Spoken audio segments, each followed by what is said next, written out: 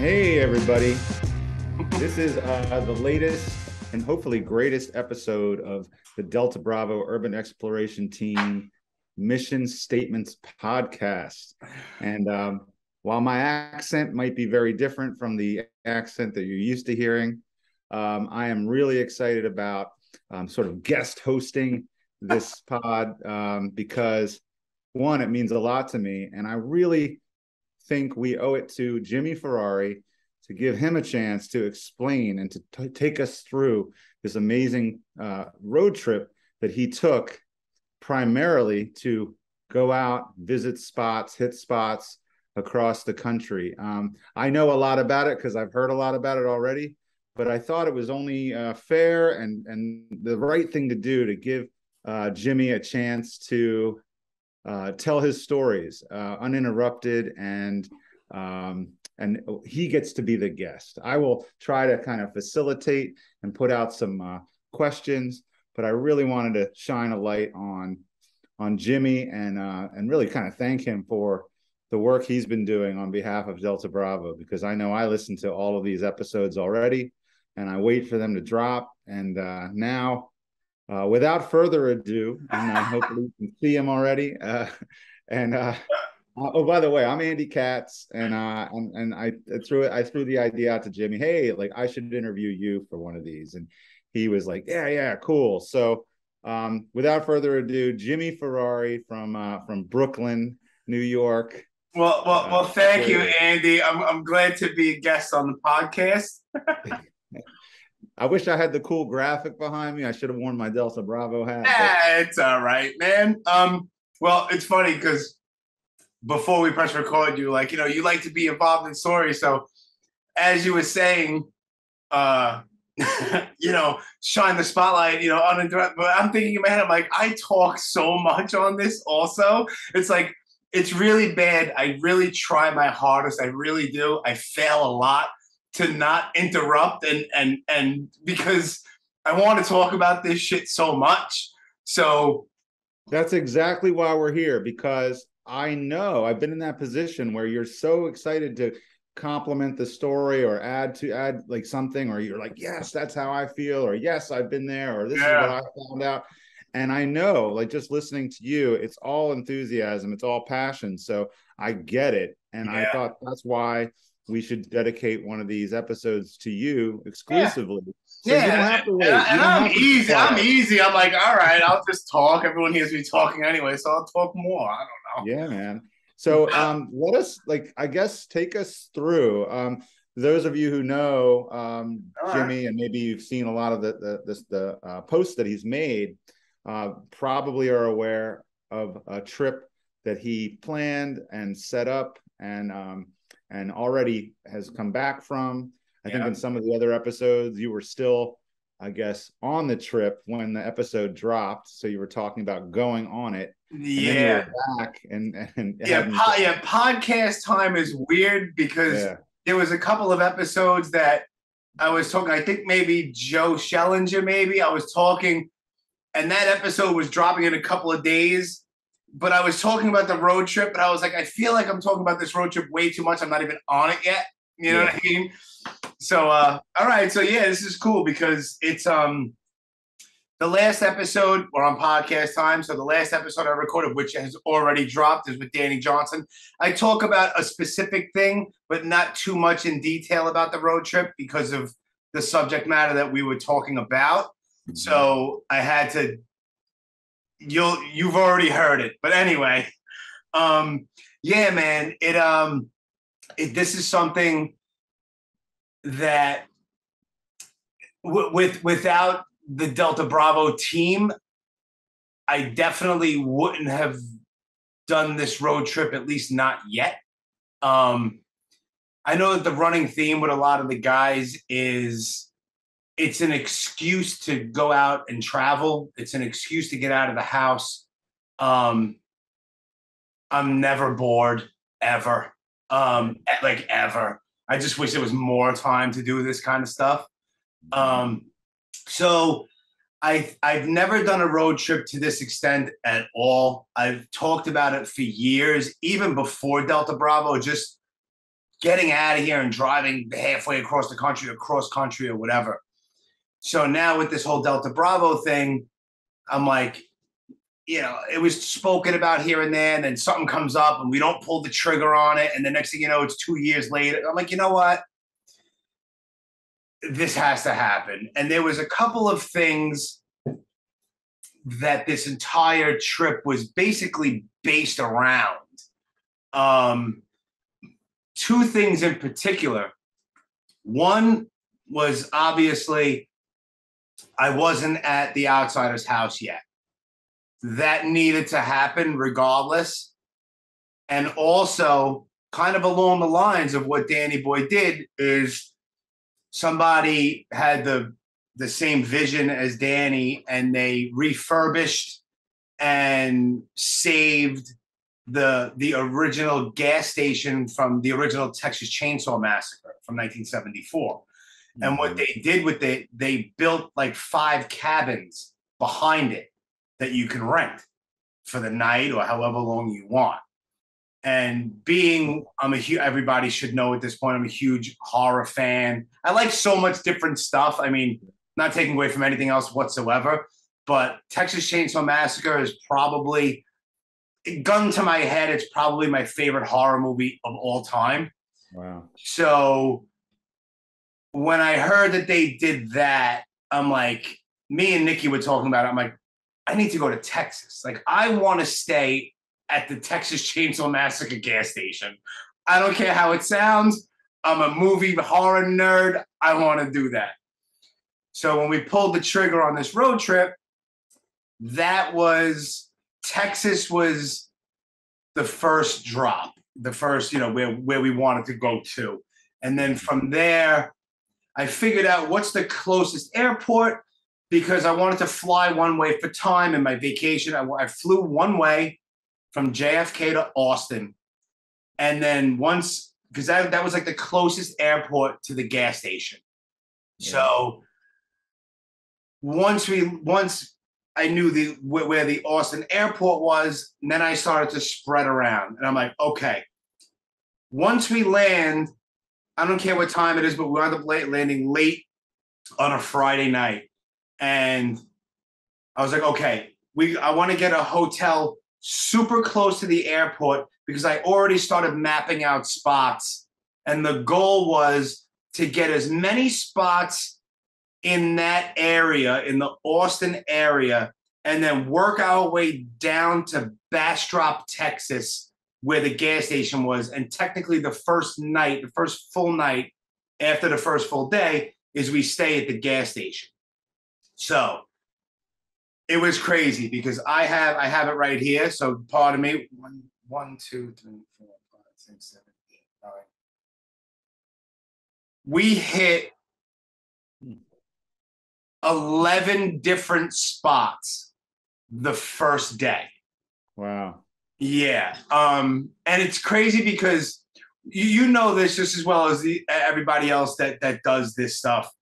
When you're going on a mission, or if you go into a specific area and you're mapping something out and you're looking for things in a specific area, like you've been to Europe, and so you know the deal. So once you start going down this rabbit hole, it seems like you find stuff and then more stuff and then more stuff. And it's like, wow, like I can't believe that Austin and the very surrounding small little towns around it, now I have to pick and choose, because now there's so many things.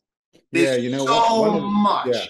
One of the things that I love is that when you find a spot you've been looking for a long time, oftentimes there's another picture that you love, and then you realize, wait a minute, that was the same photo shoot or the same day. Yeah.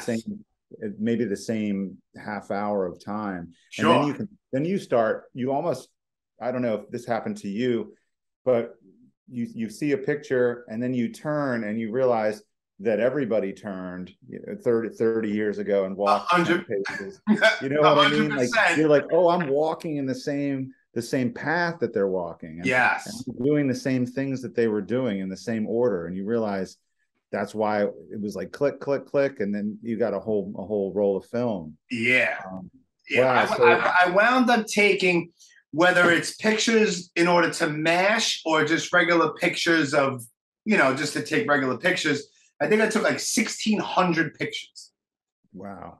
Yeah. I mean, I can relate, and I don't want to get into my stuff at all, but I always take more pictures than necessary to make sure I've matched it up right. But also I love that, you went in so prepared.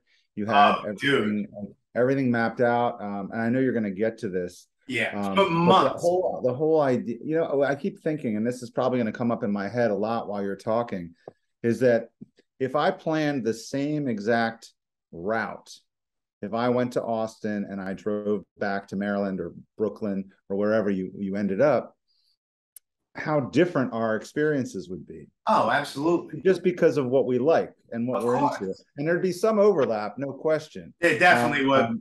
But I love the open-endedness of this, is that, what really gets you going are these horror movies and these and they're films I'm familiar with for the most part. I know you and I have had some conversations about like B or C movies that no one's ever heard about. I love it. Yeah. I do have an affinity for Basket Case, and we can talk about that later. But I do.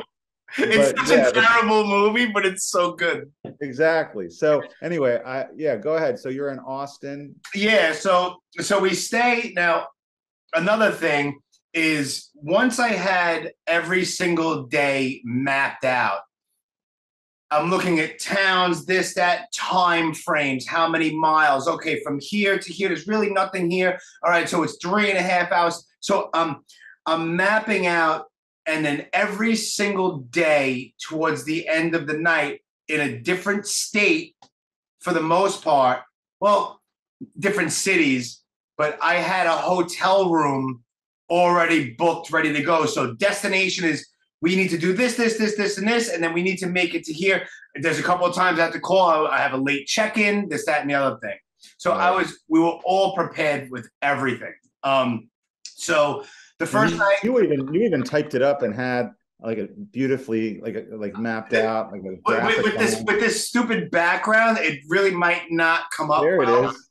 But yeah, I have to do it slow because it'll get all weird and pixely. Yeah, it's like I customized like a Goonies map into a Delta Bravo map, and it's behind it. And I had this in folders in the car. Even though I use my phone GPS, I still had it. Yeah. That's great, man. So we landed in Austin, and as soon as we landed, I grabbed the rental. It was a 2021 Ford Edge. I needed like a small SUV. I was not going to be in no little small compact car for this trip.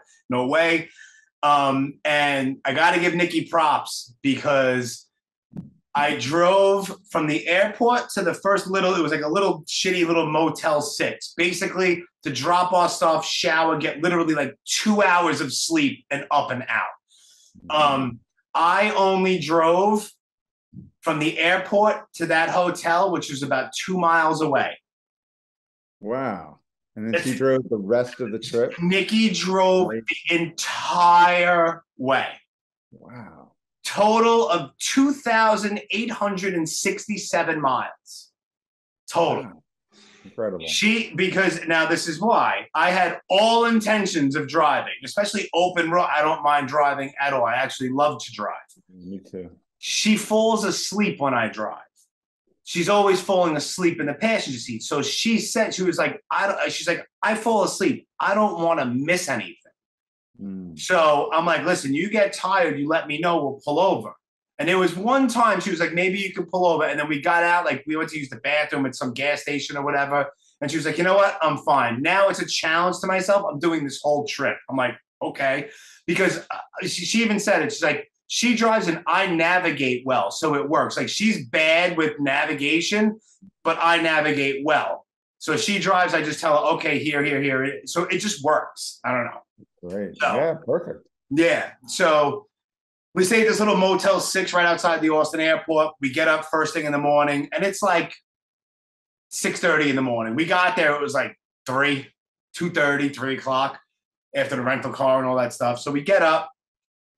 And I'm not even tired. We're kind of like adrenaline. Like, we know what we're into, what we're in for.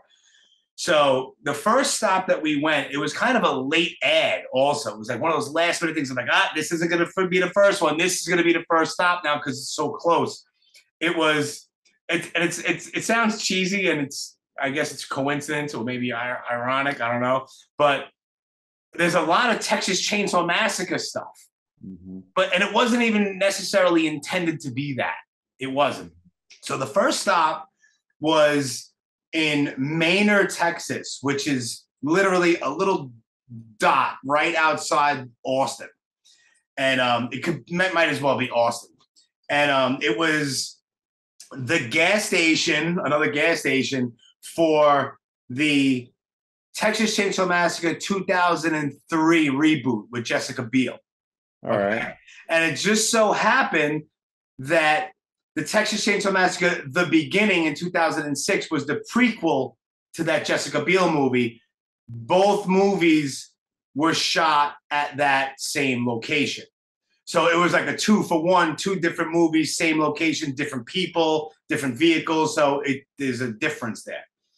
So, but this kind of set off the good vibes, I guess, like the good omen that this whole thing is going to be awesome, because we get to this place and it's like a live music venue and a barbecue spot, right? Go figure. I'm in the middle of nowhere, Texas, dude, right? At this point, it's like 7:00 in the morning, a cup of coffee in my hand. It's brutally hot already. And we pull up and there's nobody there, there's no cars out front, nothing. So I'm taking my outside shots and I'm standing in the middle of the road and I'm doing my thing. But there's a shot from the Jessica Biel movie in the back where in the movie it serves as an outhouse, but it's really a shed. Now I'm also thinking this is almost 20 years ago, which is crazy that this movie came out. So I go in the back to get this outhouse shot and there's the building, the same telephone pole is there, like it's right there. So we walk and we're probably about 50, 75 feet in the back of this building. And I'm taking my shots and I hear something behind me. And so does Nikki. And we turn around and this guy has no idea that we're even in the backyard because we're not loud. It's early, it's quiet. So we're just doing our thing. We turn around and it's like typical. I'm at a Texas Chainsaw Massacre location, right? So I turn around and there's this guy, an older guy, a little bit heavy set with a dirty apron on, and he's smoking meat in this giant like smoker barbecue thing. I'm just like, he's not wearing any of the meat on his face, is no, he should have, though. That would have been awesome, right? Oh my so God. I'm like, what the hell? I'm like, me and Nikki, we look at each other like, this can't even be happening right now, So I would have probably run. No, hell no, no way. I wanted to talk with this guy, right? Yeah. So I'm like, good morning, and he turns around and he's like, hey, good morning. Like, not shocked, not like, hey, what are you doing here? Nothing, just a super nice guy, just with meat all over the place. And I'm like, how are you? I'm like, I hope you don't mind, and I do my whole thing like as you would do when you're meeting somebody that they don't know why you're there. I'm taking pictures, blah, blah, because, movie was filmed here. He's like, oh, yeah, which movie? I was like, oh, Texas Chainsaw Massacre. And he starts smiling. He's like, yeah. He's like, they filmed some stuff inside, too. I'm like, yeah, I know. He's like, you guys want to come in? You guys can look around. So, and this place was closed for business, So I'm like, yeah. I'm like, this is weird, but this is, of course. So I go in and I was prepared with some inside shots in case, I didn't know if it was open or not. So I had shots ready and I go in. We spoke with this guy. His name was George. And we spoke with this guy for a solid half hour inside. And I was taking all my shots. And then there was another shot. I'm looking around from Texas Chainsaw Massacre, The Beginning, the prequel. And there's a weird room of 2 girls. And I'm like, where was this? He's like, oh, he's kind of looking at it. He's like, oh, wow, like this is in that back room. Like no one even ever uses it. So he goes and he opens the door and it's filled with all kinds of shit now. But I look around, I'm like, this is the room. I was like, can I go in there and take it? He's like, sure, go ahead. Be careful. You know, there's stuff in there. I'm like, all right. So I got some shots I never thought I would ever get. Wow. That's gold. That's gold. When you have like free run of a place, especially it happened several times on this trip. Free run happened a few times, which was amazing. Yeah. Mm-hmm. So then he was telling us, he's like, yeah, Robert Duvall shot a movie in here. There's pictures of like Robert Duvall autographed pictures in there. It's like a dive rundown place. Like the floorboards are all jacked up. It looks like it would be typically in a horror movie in Texas. Like, what was it, like Lonesome Dove or something like that? Like he mentioned it, but it was super. I mean, Robert Duvall was young. He was like in his. He's done a lot of stuff too. Yeah. So that kind of set the precedent of this is, you know, people. He set it off like, you know what? People are friendly here. You know what I mean? Which was nice. You know, I'm from a neighborhood where everyone has to show. Insane. So that set it off as being, all right, this is awesome. George ruled. He was awesome. And I got more shots than I thought I would get from the first stop. So then we went to where I have my little map here because I forget, man. It was so much. And then same in Manor, it was cool. It was only like a half a mile down the road, dude. It was on the corner of East Parsons Street and Lexington Street in Manor, Texas, was that whole corner, four corners, where a lot of What's Eating Gilbert Grape was filmed. Oh, yeah, man. Those pictures you got there, that's good stuff. Yo, so I'm like, I got to look at the wall. I got to get the water tower. I got to get where DiCaprio was climbing up. Like there's like the lawyer's office across the street where Johnny Depp was, you know, messing around with the lawyer's wife. And then there's the grocery store where Johnny Depp worked. And then right like literally half a block away is where he's sitting there drinking coffee and he looks out. He sees Juliette Lewis on her bicycle right there. It's all literally 200 feet from one another. We parked in like this little strip mall parking lot. Like it's literally like 6 stores long. And we parked there and we just walked. And I crossed the street. This is where the dedication in order to get the shot comes in. They built a fence, a chain link fence around the entire water tower with barbed wire on top. So people like you won't go in there. So idiots won't pretend that they're Arnie from Gilbert Grape and climb the water tower, right, you know, for Instagram likes or whatever. So I'm like, but I'm standing there and I'm like, my angle is way off. Like I can't get the shot from outside here. So now I'm, like I said, I'm in Manor, Texas. There's a couple of more people than the last spot, but I'm like, there's no cops here. What's going to happen? So I hop the fence and I'm in this little squared off, fenced in, barbed wired area. And I'm underneath this water tower and I'm getting all these shots. And then I go to try to get out. And the top of the fence was like dislodged from one of the posts. So every time I'm climbing up, it's pulling back on me. Oh yeah. So it's like I can't get up and over it because it's falling on me. So like the physics wasn't working for me, bro. You know. So I'm like, oh man. So I wind up going over like several feet over and hopping over, and I ripped my knee open on a piece of barbed wire. Wow. So Nikki's laughing at me, and then later on she's like, you know, it would have been pretty funny if there was like watchdogs in there that were like released on you. I'm like, nice, like you know, chopper sick balls. Yeah, right? Chopper sick balls. So I wound up hopping over the fence. I ripped my knee a little bit. It was no big deal, but I'm like, all right, well, I have a little scar on my knee, and where'd you get that scar? Hopping the fence from the Gilbert Grape Tower. It's like it's so random and nonsense. So can you say something a little bit about if you could just backtrack, like if you're at home, if you're in Brooklyn and you're planning this trip, because the question I get asked all the time is like, how do you know where to go? And I'm sure the answer is going to be kind of similar to what you say, but can you speak to that a little bit? Like what did you do to make sure you knew where the Gilbert Grape spots were? Well, I mean, the internet is a beautiful thing. I mean, you know, So I typed in, I think was Gilbert. No, see, Gilbert Grape wasn't even originally. The first initial stop way in the beginning of this was a stop that wound up being like the 5th stop, which is in Austin, another Texas Chainsaw Massacre spot. But I found that, and I'm like, once you go like filming locations for Texas Chainsaw Massacre Part 2, right? And it'll come up, all right, Austin, this, that, thing.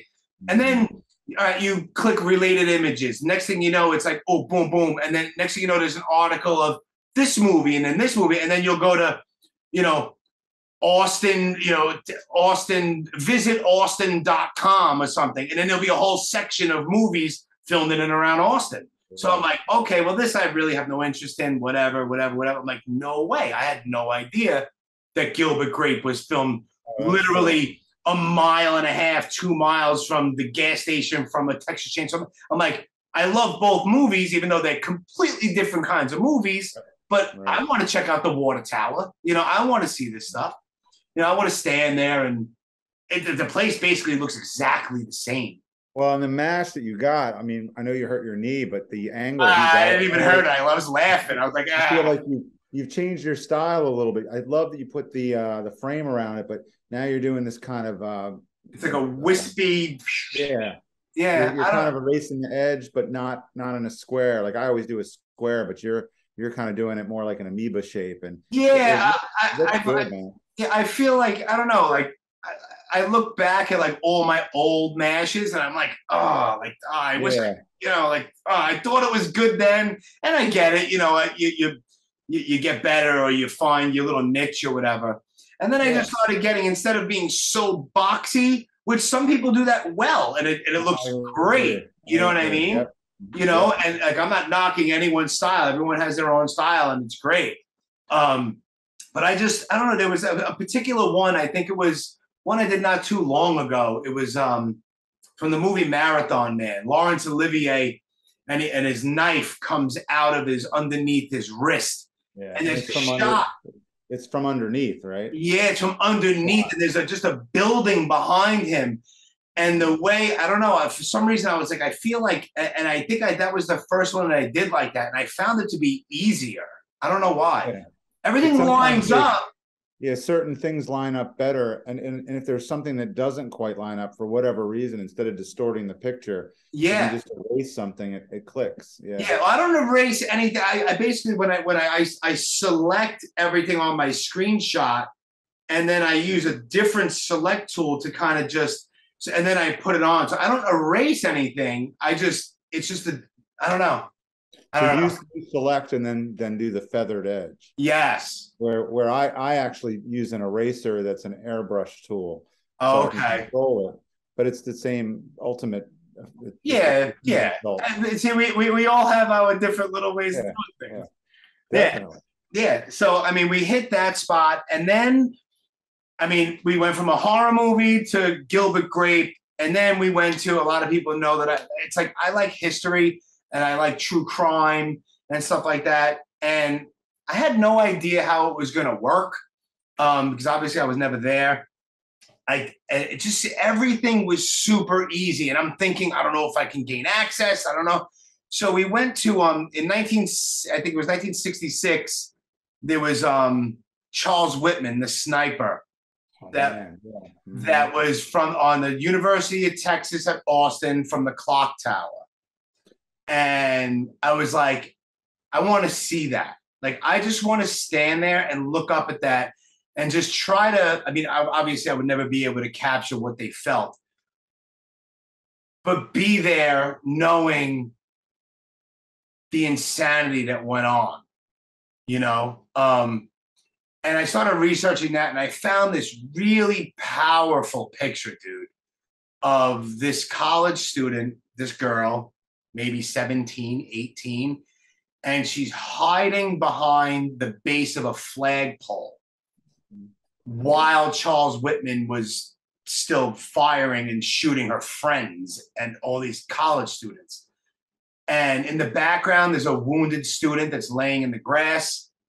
And I'm like, this poor girl must have been terrified, you know? So I'm like, I want to see that. It's a morbid thing, I guess, but I don't know. And we went there, and I'm just like, wow. And a lot of people don't even realize what even happened there. A lot of younger kids, maybe even some of those college students had no idea, you know? Right. And there's 2 flagpoles there. And I looked, I was like, all right, this is definitely the one. And I took my shots, and then piggybacking off of what I just said, how scared she must have been, I put myself in her exact position. And I took a picture of what her vantage point was. What was this poor girl seeing while this guy is shooting a sniper rifle down? Yeah, it was hard for me not to interrupt you because I wanted to bring that up, and you did such a good job on that. It was chilling to see that picture. Yeah. And, to your point about it being morbid, there's a couple of things that I've done, and I know you're going to get to Dallas soon, but there's a couple of places I visited, and one of them was really early on when I was still sort of feeling out the whole Delta Bravo group and what's appropriate, what's not appropriate. And I found this picture of John Hinckley Jr. in front of not the Hilton where he shot Reagan, but he's in front of the Ford's Theater, which I thought was like really weird. He's standing against the wall of Ford's Theater, the most famous assassination, right? One of the most famous assassinations of all time. And then years later, he tries to assassinate a president. And I just thought, this is morbid or macabre, whatever word you want to use. Right. And I actually had like a little disclaimer. And I said, hey, I hope this is okay to post because it matched up really well. And it was a powerful image and it was a powerful feeling. Yeah. And I think it is okay. I mean, you also brought up that it's history. And I think that's what he even said when I posted it. Like, it's history, it's not like you're making this up or you're not making light of anything. No, I'm not glorifying it at all. Right. I'm just like, this, maybe somebody doesn't know about this. And it was like the first like mass shooting, like with an automatic, weapon. And there's a lot that goes along with that. And for that time frame, it's the 60s. It's, there's protests about Vietnam starting and all this stuff. There's the hippie movement is booming. And then there's this crazy dude like shooting students in Texas. And in that one picture, I was like, wow, man. I'm like, there's something about that picture. I looked at it, it's just a powerful picture. And I was like, I don't know. It's, that whole series you did really flipped me out. And there was one where you're like, if you look to the bottom of the clock, you'll see a puff of smoke from where the gun was shooting. I thought he had just fired a shot, and there's a plume of smoke right there. Yeah, crazy. And then there was that one, and then there was the one with the plume of smoke, and then there's the aftermath, which is morbid too, and it's sad. But sometimes history isn't bunny rabbits and sunshine. You know what I'm saying? There's a bunch of like workers like scrubbing blood off of this concrete after this guy was. It's terrible, but it's history. Yeah. Sometimes history isn't pretty, and like I said, I wasn't glorifying it in any way at all. No, you did a great job, and I thought that the one that you did of her view of the clock tower was really poignant, and it was like a little extra thing. That was really smart. Yeah, it was an extra thing because as soon as I saw that picture, that's one of the first things I thought. Like, if she pokes around, if she had the nerve at all to, but this girl maybe didn't even look up. I don't know, but if she looked, what would she be seeing? And I just looked, and as I was crouched down like her, and I had my phone, I'm looking up, I'm like, Jesus. And even that the picture is kind of deceiving, but when you're there, it's a lot closer than you think. Well, and also, you were bringing this up earlier about access. This is right in the center of campus, right? There's no fences, or it's still part of the campus, right? Yeah, we parked. It was like, I don't know, it was like a 50 cents for a parking meter because just in case, I don't know. And it was on campus, and we just walked, and we were there for maybe a half hour. I sat on those steps for a minute, and I just looked out at the big area where he was shooting down into, like the whole area. Nikki's over there laying on the steps in 110-degree weather, loving the sun like a lizard. I'm like, what are you doing? It's like, it's nice and hot. I'm like, yeah, you're out of your mind. Yeah. Yeah. So there I am, crouched behind flagpoles like a weirdo. She's taking the sun, whatever. But so yeah, that was super heavy, man. And so once we left that, we went to a really cool spot. And this was another thing that I found kind of later on. I don't know how many people watch it. I know, more people obviously watch The Walking Dead than Fear the Walking Dead. I watched both of them. And it was another thing that came up like on this rabbit hole of Texas locations where an entire episode of Fear the Walking Dead was filmed. And if you're watching the show, it looks like it would be a set, but it's not. It's in Wimberley, Texas, and it's a place called Pioneer Town. And it's literally like a ghost town in Texas. And they didn't even dress up the set at all. It's identical, except maybe it's all, obviously it's more gray and it's like a dust storm or some shit that's going on in the show. But the buildings themselves are the same. And it was like in the show, in the episode, it looks like it's this huge, big town. But it's really like 4 little small, like, I guess you could say blocks. And it's like Opera House, and there's this and there's that. So like what you were saying before, it's like, oh, you're taking a picture here and then you turn around, there's another one, and you turn around and there's another one and there's another one. So that was super easy. And I didn't know what to expect with that one either. I'm like, it's a ghost town. I don't know if there's homeless people. I don't know if there's drug addicts. I don't know what's going on there. No, there was like other like families with small children. It was super cool. I mean, it was blazing hot out, but it was just super cool to be there. It was just, everyone was friendly, and we just took all those shots. It was super easy, and it was awesome. I mean, it makes such a difference when people are cool about it too. Everybody memorable when they're nice and they're like, they get into it, or you tell them what you're doing there and they're interested, or they want to start learning more about it. I love when that happens. Yeah, they're honestly, dude, not one person the entire road trip looked at us sideways. Not one person was rude. If anything, they were overly nice. Everybody. It was awesome. So after that, we went to, which was originally the first stop before I got into mapping this out, was we were back in Austin. And oh no, you know what? I just messed up. Fear the Walking Dead, it wasn't Pioneer Town, it was the hospital. It was in Austin. The next day, no, later on. Yeah. Sorry. Fear the Walking Dead, it was an abandoned hospital, and it's actually an abandoned building. That was that. And then there's a place called the Mean-Eyed Cat. And it used to be called Cut Right Chainsaws. And in Texas Chainsaw Massacre Part 2 with Dennis Hopper, it was legitimately a chainsaw repair and sales shop in the movie. But what's cool is that somebody took it over in like 2005 and created a bar out of it. But they completely embrace the entire Texas Chainsaw Massacre thing, because the original Cut Right Chainsaws sign is inside. There's a DVD playing of a loop of the entire scene that's shot there, is just playing on a loop at the bar. There's Texas Chainsaw Massacre stuff everywhere in there. You were just in your glory. I was in my glory, dude. The outside changed a little bit, but the actual structure was the same. Like, the building itself, obviously, different paneling and different wood and stuff, because that movie was 1986. The inside was a little bit different, but the doorways were all the same. It wasn't, the configuration wasn't different, except where the bar is. That was like a back room where there used to be old chainsaws up on pegboard on the back.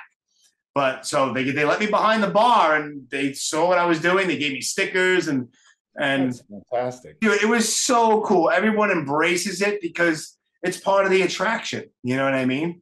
The one place that I've been that really embraced their identity as a place where a movie had been filmed is Woodstock, Illinois, which is where they filmed Groundhog Day. And Okay. it's supposed to be Punxsutawney, Pennsylvania, but it's Woodstock, Illinois. And so you get there. I was a little almost disappointed because I had kind of like, all right, I think this is the corner where Ned Ryerson comes up to Phil and says, Right. Phil? Uh-huh. And I'm like, I think this is it. I'm pretty sure. And then you turn around and there's a plaque on the wall and it says, nice, Phil's Corner. So that's like, awesome. They even show where there's a little footprint where he steps in the puddle over and over again. Oh, so really? They love it, and I like that. But I also like when it's a town, and they understand it was filmed there, but life goes on, and then you kind of have to figure out where things work. You know what? You just reminded me. Let me just go back real quick to Gilbert Grape. In the side, in between the grocery store where Johnny Depp worked and the little cafe coffee shop where he first sees Juliette Lewis, that's on each end of this little 5 to 8 store shopping strip, whatever. In the middle, in the concrete, there is a signature in the cement, and it says J.D. Gilbert Grape, 1992 or whatever. Johnny Depp's signature is in the sidewalk, and his footprint.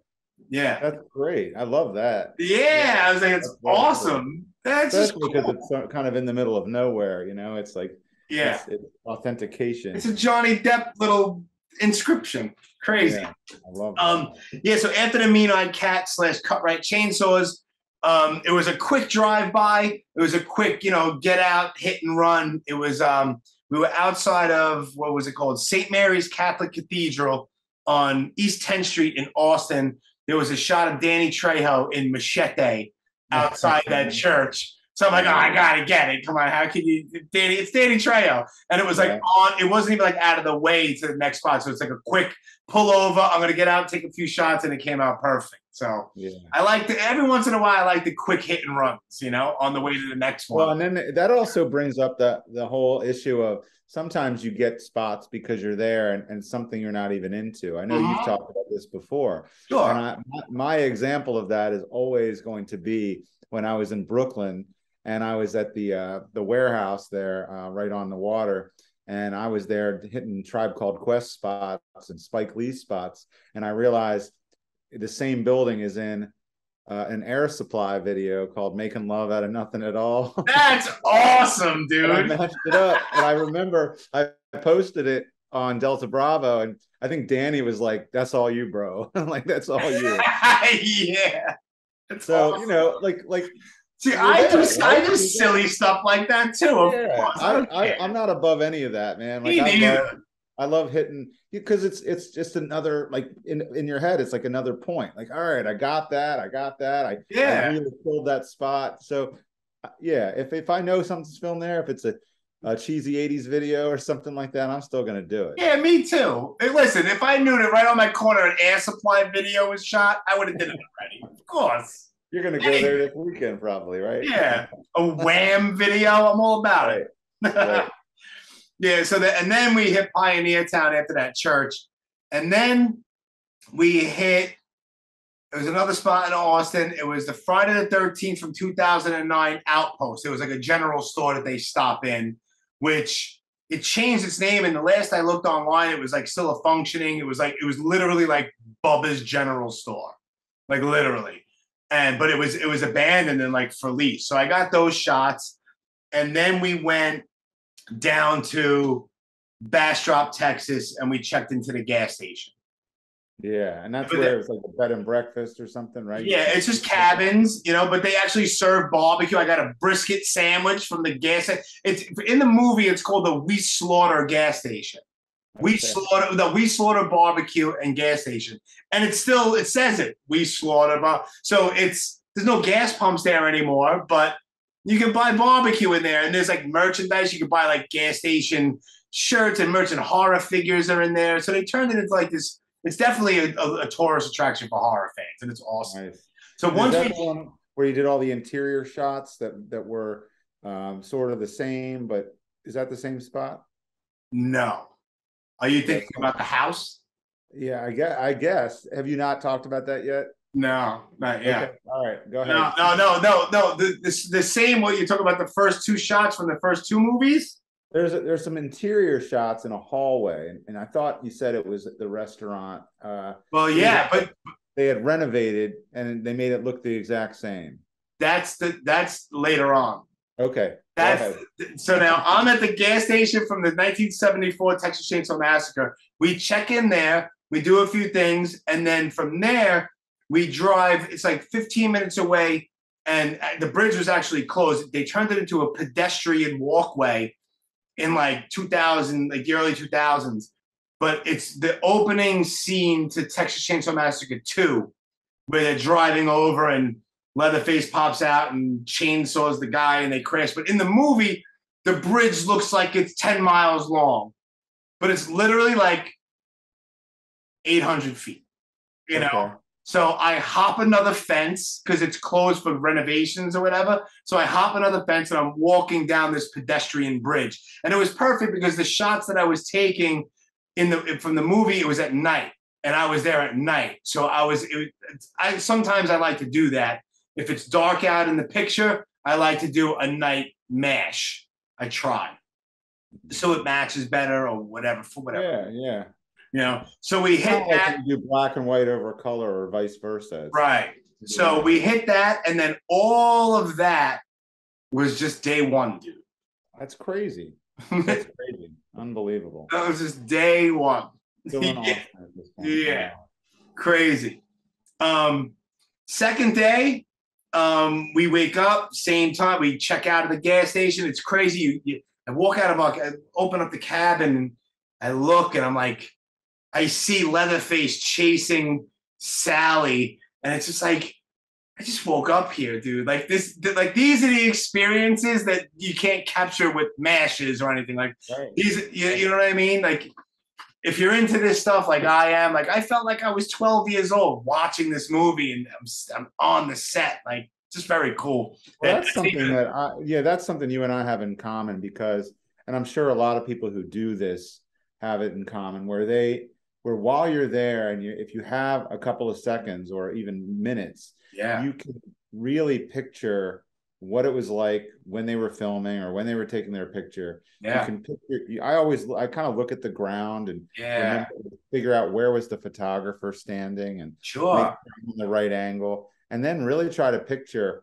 I do this a lot with the Beastie Boys images. I'm always like picturing what the city was like where they were just running around town getting their pictures taken in the middle of some random day. So whether it's I think it's probably even more poignant with movies because you can watch it over and over again and you can see them moving through the scenery and the background. So I'm like that too, man. I do that a lot. Just a great experience, dude.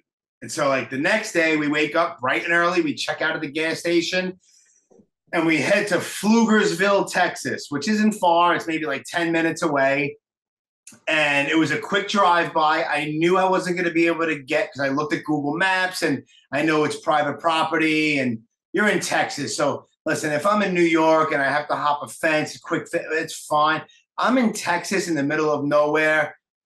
I'm not from there. I'm going to respect their stuff. You know what I mean? Like, I'm the outsider, you know what I mean? So, and plus it's not like if I hop this fence, I have like 3/4 of a mile to walk up a road to get close to a house. Like they're going to see me coming and what are you doing here? And I didn't need that. So it was just the opening credits to the best little whorehouse in Texas. Oh yeah. With Burt Reynolds and Dolly Parton. But in the movie, in the credits, the shot is taken from really far away anyway. It's like a flyover, right? Isn't it like a plane flying over? Or no, it's. I think the cameraman was pretty much where I was on this outside road. Okay. Yeah. So I just got out. I took a few pictures, a few angles. I probably took like 12 pictures. I probably only needed to take like 2, but I took like 12, 15 pictures just to be on the safe side. Because if I don't get a shot from Coney Island, it's no big deal. I can always go back. When am I coming back to Pflugersville, Texas, dude? You know what I mean? So I took a few pictures and we kept it moving. And literally, like, it was like a mile down the road. was another Texas Chainsaw Massacre. It's a terrible Texas Chainsaw Massacre movie. It was technically the fourth one, The Next Generation, with Renee Zellweger and Matthew McConaughey. Really? Yeah, they didn't even acknowledge it for decades. It's really bad, right? Yeah. So now that's another thing where the house itself is kind of a far distance from the road. So, but I had far shots of the house or whatever, and I would have been all right with that. So I'm taking pictures from the road, not on this guy's property. And I look and I see the silhouette of like this big dude, like standing at the front door. So like looking at me, taking pictures. Now this house is a freestanding house with nothing around it, dude, you know? So instead of looking like a creep or looking like I'm up to no good, I wave at the guy, you know, I wave at the door like, hey, how are you?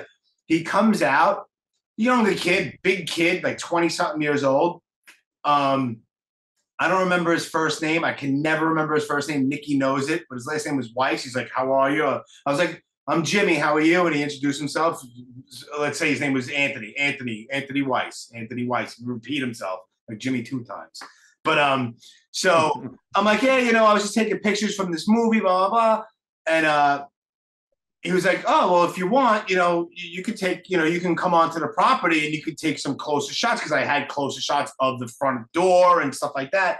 So I'm talking with him for a while, and he was super cool. Let us on the property and let us take pictures, not inside, but I mean, it's now, when you meet someone like this, are you telling them like I'm in Delta Bravo? Yes. Yes. Okay. I would show him like specific pictures. Like I'll pull up the Instagram page, like, oh, check it out. Like, this is what I do. And, you know, oh, that's kind of, 9 times out of 10 people are interested. Like, wow, how do you do that? That's really cool. Yeah, yeah. So he let us take a bunch of pictures, and we shook his hand, and he was a super nice kid. And I got more shots than I thought I was going to get because he was super friendly, you know? Yeah. So we got those. And then we went to, it's in Hutto, Hutto. I never even heard of this place until I started researching. Yeah. It's from the original Texas Chainsaw Massacre, where they actually pick up the hitchhiker on the side of the road, where he jumps into the green van. And in that movie, it just looks like just a long road. There's nothing actually in that shot except for land and a truck and the van, and he gets in. There's no identifying anything. But with my research, they built a high school on the opposite side of the street, exactly where it was. So I had a perfect vantage point of where it was. And on my old podcast, I had Daniel Pearl on. Daniel Pearl, he was like 24 years old, and he was the main cinematographer of that movie.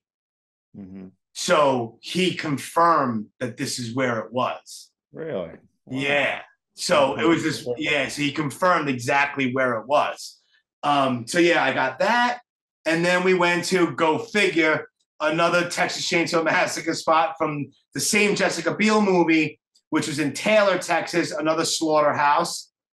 And then we went to another Fear the Walking Dead spot, which is at Dell Diamond Stadium, which is home of the Round Rock Express baseball team.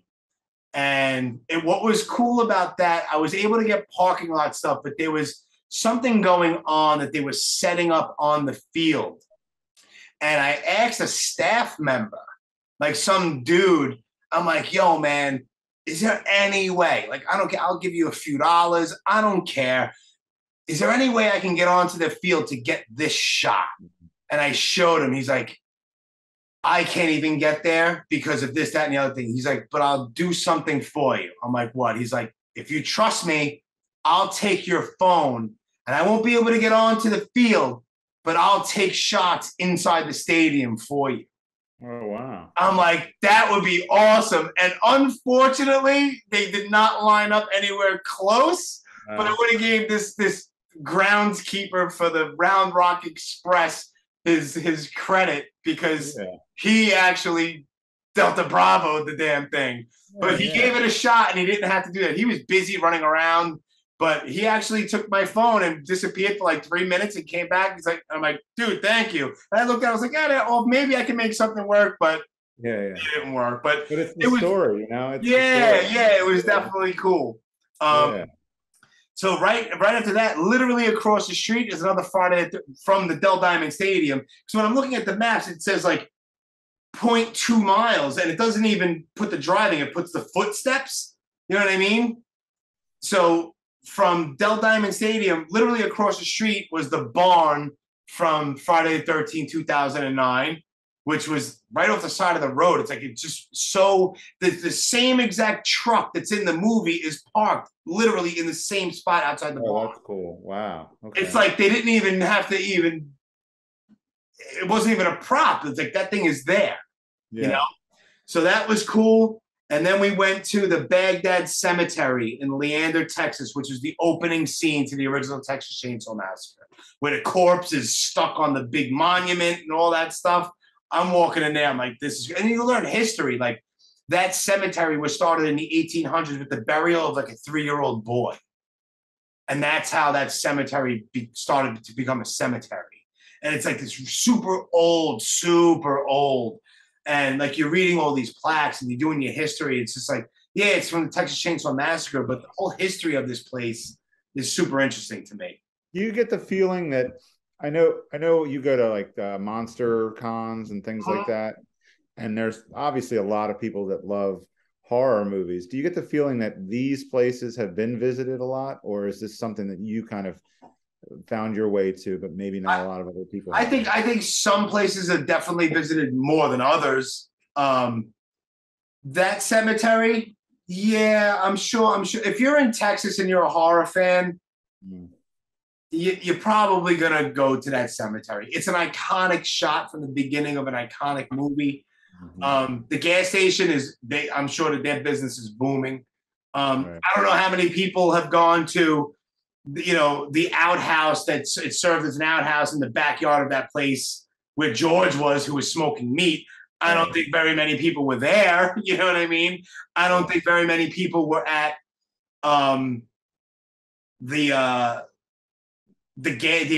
other slaughterhouse. You know what I mean? Like, certain things definitely more than others. There's more things that are geared more towards come and check this out. You know what I mean? Yeah. Yeah. So yeah, we did that, and then Dell Diamond Stadium, the barn, the cemetery, and then this was awesome. And this is what I spoke about in the last podcast with Danny Johnson. I know that you've gotten that feeling where it's almost it's surreal. I can't explain it. You know the feeling. Danny Johnson sure knows the feeling. Several people that do this stuff know the feeling. Now, that feeling, the spot where I got that feeling the most originally was when I was on Alfred Lane in New Rochelle, and I'm looking across the street at the two houses, and I could picture Ray Liotta walking down the driveway, crossing the street, and then pistol whipping the guy in the other driveway. I stood there for a while, like, I can't believe I'm standing here. And it's just a quiet street. People live there. But I'm like, where's Martin Scorsese at right now? You know what I mean? Yeah. That was top until I was bummed because the next spot was the Texas Chainsaw Massacre house from the original movie, which they cut up into 7 pieces and moved it from one town to Kingsland, where it's now standing. They put this house back together, dude, literally exactly the way it is. I'm talking about the trim on windows in random rooms, the siding, the lattice work, everything, color scheme, everything, except obviously it's clean. But it's now a restaurant called the Grand Central Cafe. The only 2 differences is they put an extension on it where they have like an indoor bar and an outside patio. And the kitchen in the original house is now an actual functioning kitchen for a restaurant. Other than that, the house is exact. Now, when we Googled this was on Sunday. They close at 2:00 in the afternoon. there was no way we were getting there by 2. So I was bummed. But I'm like, we have to go there anyway. I'll get all the outside shots I can get and chalk it up to like a half a loss. Even though everything so far, we're getting great spots. We're going inside places. We didn't expect it. All that. All right, if we don't go inside this, no big deal. A little disappointed, but no big deal. So I'm outside. Me and Nikki are outside, and we're taking the pictures, and we hear a couple of people around the side of the restaurant. So I'm like, I got to go and see who this is. So I go, and it's 2 guys, probably in their 20s, early 30s, who work in the restaurant. Maybe they're bartenders, whatever they do. And they're sitting outside on the outdoor patio after work, having a couple of beers and smoking cigarettes. So I walk over to them. They're like, as soon as we turn around, they see us. They're like, hey, what's up, guys? I'm like, hey, how you doing? Blah, blah, blah. So I do the same old spiel. We're here, this and that. Next thing you know, the owner, his name was Barry, and his wife, who owned the place, come outside, and I start talking with them. And he's like, yeah, dude, you want to take pictures? Go right ahead. So I'm thinking, all right, I want to go there originally and go there and eat a bloody steak in the Texas Chainsaw Massacre house. Like, that was my intention, if I was hungry or not, And I'm like, all right. And I'm also thinking, all right, there's going to be people there. There's going to be people in the way of my shots, this and that. Don't know if I'm going to be able to go all over the place. The place is closed. This guy gives us free run.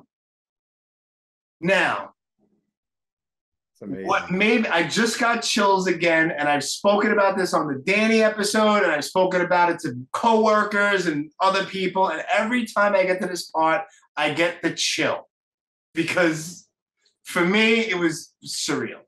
Now, I'm standing in the bar that is not a part of the original house, and I'm talking with the owners. They're like, yeah, let's go. So I walk through a door, and it's like a small little corridor. I make a right, and then I make a left. And as soon as I make that quick little left, I'm standing there, and I see, it took me 3 seconds to really gather it in my head. Standing there, and I was just like, there's no way. Like, there's no way right now. And I look at the owner, and I'm like, am I standing where I think I'm standing, man? And he's like, and he starts laughing. Big guy, big fat guy, hilarious, sweetheart of a guy. And he looks at me, he laughs, he's like, yeah, man. I was like, holy shit. And I look at Nikki, I'm like, how? And I'm looking, and where I'm standing, this was my first time in this house, not through the front door, not through anything. The first time I'm actually in the actual house, aside from the bar, which is not the original house. I'm standing exactly where Gunnar Hansen, Leatherface, where you see him for the first time in the movie. He raises up a mallet and he cracks this guy Kirk in the head. And then he hits him again, and he pulls him, and he slams the metal door. Bong! And it's an iconic scene in movies, period. And I'm standing exactly facing the same direction, right where Leatherface stood. And I'm just like, how is this happening right now? Like, this is insane to me. And I turn around, and Nikki sees it. She goes, oh, my God. She, like, turns around and walks away. She can't believe it either, because that was the first movie that she ever seen in the movie theater. Her mother brought her to the movies when she was, like, 4 years old. And she was, like, 4, like, hiding underneath, like, a blanket, watching the Texas Chainsaw Massacre. So for her, it was a crazy moment, too. Yeah. But he's walking with me, and he's like, yeah, this is the room where the chicken was in the bird cage, and this, and this was this room. And I'm like, and this was the main room where the dinner scene is, and they have Sally tied up, and they're mocking her, and I'm standing there, and I'm just like, and I'm looking at my shots that I have of the movie, and I'm looking at the moldings around the doors, and I'm like, it's exact, like, everything. They cut this house up and put it back together like it was probably like it was like a pop-up, like it folded up or something like that. That's how perfect it was. Crazy, dude. So that right there, that right now holds the title of that. How am I here right now? I can't believe it. That's great. I know, like, I have to start thinking about and maybe even writing down a list, because you and I and Danny, we're getting to the point where it's easy to sort of forget individual places that you've been, and some of the really amazing details or nuances of the story. You don't want to forget the fat guy that was laughing there with you. And the best part about it, after we were walking around for like an hour, dude. I'm upstairs in the attic where the grandfather was sitting, and they actually have like a dummy of the grandfather sitting up there, and I'm walking all over, and he's explaining to me like, yeah, well, in the movie, if you're watching the movie, the door in the background is even with the staircase from the front door. But in real life, it's offset because that actual door was a movie prop, so it lined up perfect for the shot. And he was like, "This was a false wall over here." So so he's telling me, and it all makes sense. I'm like, "Yo, this is so crazy, man!" Like, I'm learning about I again, I don't want to make this about me at all, but I saw I did the Silence of the Lambs spots out in Pittsburgh a month or two ago, and I was in the right spot, and I was like, there should be an elevator here, and there's no elevator. And I asked somebody, I was like, what's going on? And they're like, oh, well, they built a false facade of the elevator because they wanted to shoot it in this with the marble floor and the columns, and it was the perfect backdrop. Right. So when you're looking out as if you're in the elevator, that's the spot that they wanted. And so they just built a fake front, and they built a fake elevator door and an elevator box, and then they could light it and film it however they wanted. So there's been a few instances where I've realized that there's some, I guess, Hollywood magic going on, where they built a temporary set in a permanent place. Yeah, man. So that right there, and as we were leaving, the owners were like, "Thank you for visiting us. Thank you for visiting Texas." I'm like, I didn't buy a meal. Like, I would have sat there and ate like an animal. I don't drink, but I would have got something from the bar, whatever, Shirley Temple. I don't know. But we didn't buy anything. They were closed. And they were like, "Thank you for coming here, and thank you for visiting Texas." That's great. Like, that's just so cool. Like, give us free run, and then you're thanking me. Like, dude, like, I don't even know what to do with myself right now. I can't thank you enough, Yeah. It's just crazy. That's how it happens sometimes too. And you might even have a stereotype or a preconceived notion about how people are going to be, and they a lot of times have a preconceived notion about how you're going to be based on how you're dressed or how you talk. And then you scratch the surface a little bit, and people are cool. It's just cool. And then from there, I met up with my old drill instructor from 25 years ago from the Air Force. It's so crazy. My old drill instructor. It's so crazy that I'm legit friends with my drill instructor from Air Force boot camp in 1996. So we went to a big Mexican restaurant. Him, his wife, his son, me, and Nikki. It was awesome. So we capped it off there, and then right from there, we drove up and we checked into a hotel in Waco, Texas. Oh yeah! Wow, dude. See, we go from Gilbert Grape to Fear the Walking Dead to Machete to Texas Chainsaw Massacre, sniper shootings to Waco. Another thing, we woke up early. Everything was super late going to bed, get up early, out, go.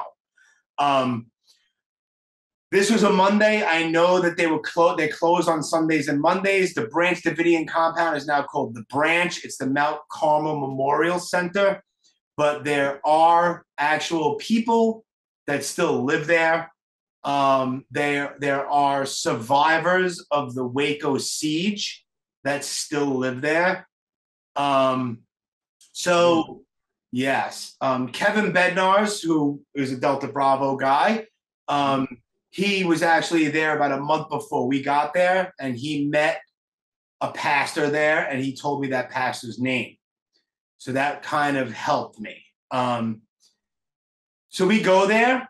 Now, dude, as we're driving down the road, it's called Double E Ranch Road. in Waco. We're driving down this road for like 4 miles, and there is nothing. Flat, nothing.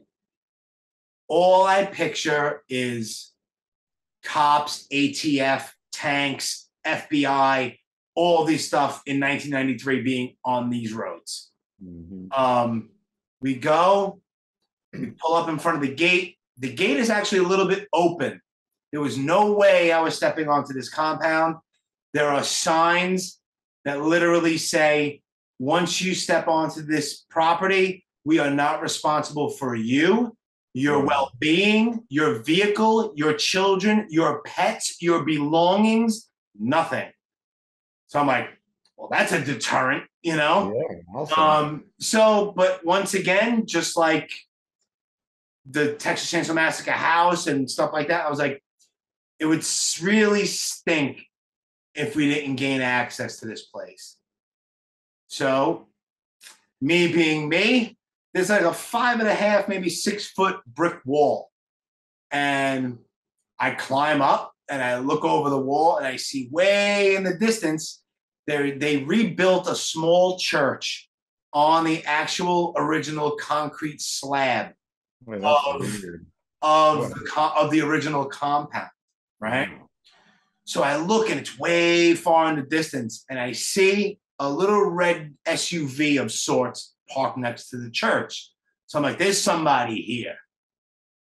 So my big Brooklyn mouth comes into play and helps me, right?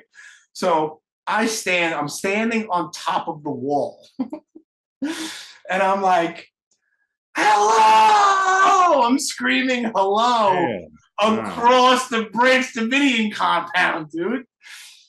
So I'm like, nothing. There's no movement. There's nothing. I'm like, God, maybe they don't hear me. But you can hear anything for miles. Yeah. So I wait like 10 minutes and I yell again. Nothing. And then a couple minutes later, I see somebody walking, not from the church, but the opposite way towards the church. I see him and I yell again. And he goes into the church. I'm like, maybe he just doesn't hear me. I don't know. Sound is doing weird stuff. I don't know. But he comes back out of the church because he went in there to get his truck keys. So he gets into the truck. And I see him get in the truck. And I look over at Nikki. I'm like, don't know what's going to happen, but here we go. I don't know. Right? Oh, man. I don't know either. All right. So I see now there's this truck coming down this long dirt road and there's dust being kicked up behind this. And I'm standing at the front gate of the Branch Davidians, bro. So I'm like, don't know what's going to happen, but all I know is I'm going to be really polite, you know, really polite. So he gets out and he has there's a kid with him, like his 10-year-old, I'm going to say about 10-year-old boy. So I'm like, how are you? I'm like, I'm Jimmy Ferrari. I'm blah, blah, blah. And he introduced himself. His name is Pete. I'm like, I just wanted to know if we'd be able to, give you a donation, whatever, for the church, the memorial, just to walk around a little bit, maybe 15, 20 minutes, take a few pictures and we're out. We don't want to linger around. We don't want to overstay our welcome. And I was like, a friend of mine, my friend Kevin, was here about 3 weeks ago, and he mentioned a Mr. Charles Pace. And he's like, okay. I'm like, you have like his number? I don't have his contact information.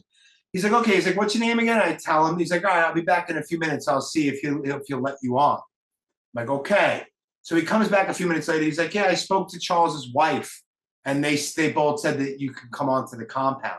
I'm like, oh, wow. I'm like, all right, cool. I'm like, what would you like us to do? He's like, oh, just follow me. The gates open up. I get back in the truck and we're following this guy back up that same long road. Now, all I'm thinking is fire and ATF and all this chaos. Yeah. So we drive up to the church, dude, and we walk into the church and we're talking with him for a little bit. And Kevin had gave me a little bit of insight, for lack of a better word. And we're standing there and the side door to the church opens and a guy in a wheelchair comes out on an automatic wheelchair. He's driving around. He has one leg. His left leg is amputated from the knee down, and he is blind in one eye. And this is Pastor Charles Pace, who is David Koresh's replacement. Wow. Was he injured in the siege? He wasn't injured in the siege. His eye, I believe, was, but his leg was not. Supposedly, it was a tractor accident. Don't know. That's what I heard. That's a Seinfeld episode right there. Yes, it is. So, the tractor story. Yeah. So I'm like, how are you? He's like, how are you? And I shake his hand and he looks at me and he's like, are you here to do like an interview or a podcast? I'm like, no, I just wanted to just look around and, you know, I wanted to respect the place and just take a few pictures. He's like, oh, because if you were doing a podcast, you know, you can if you want.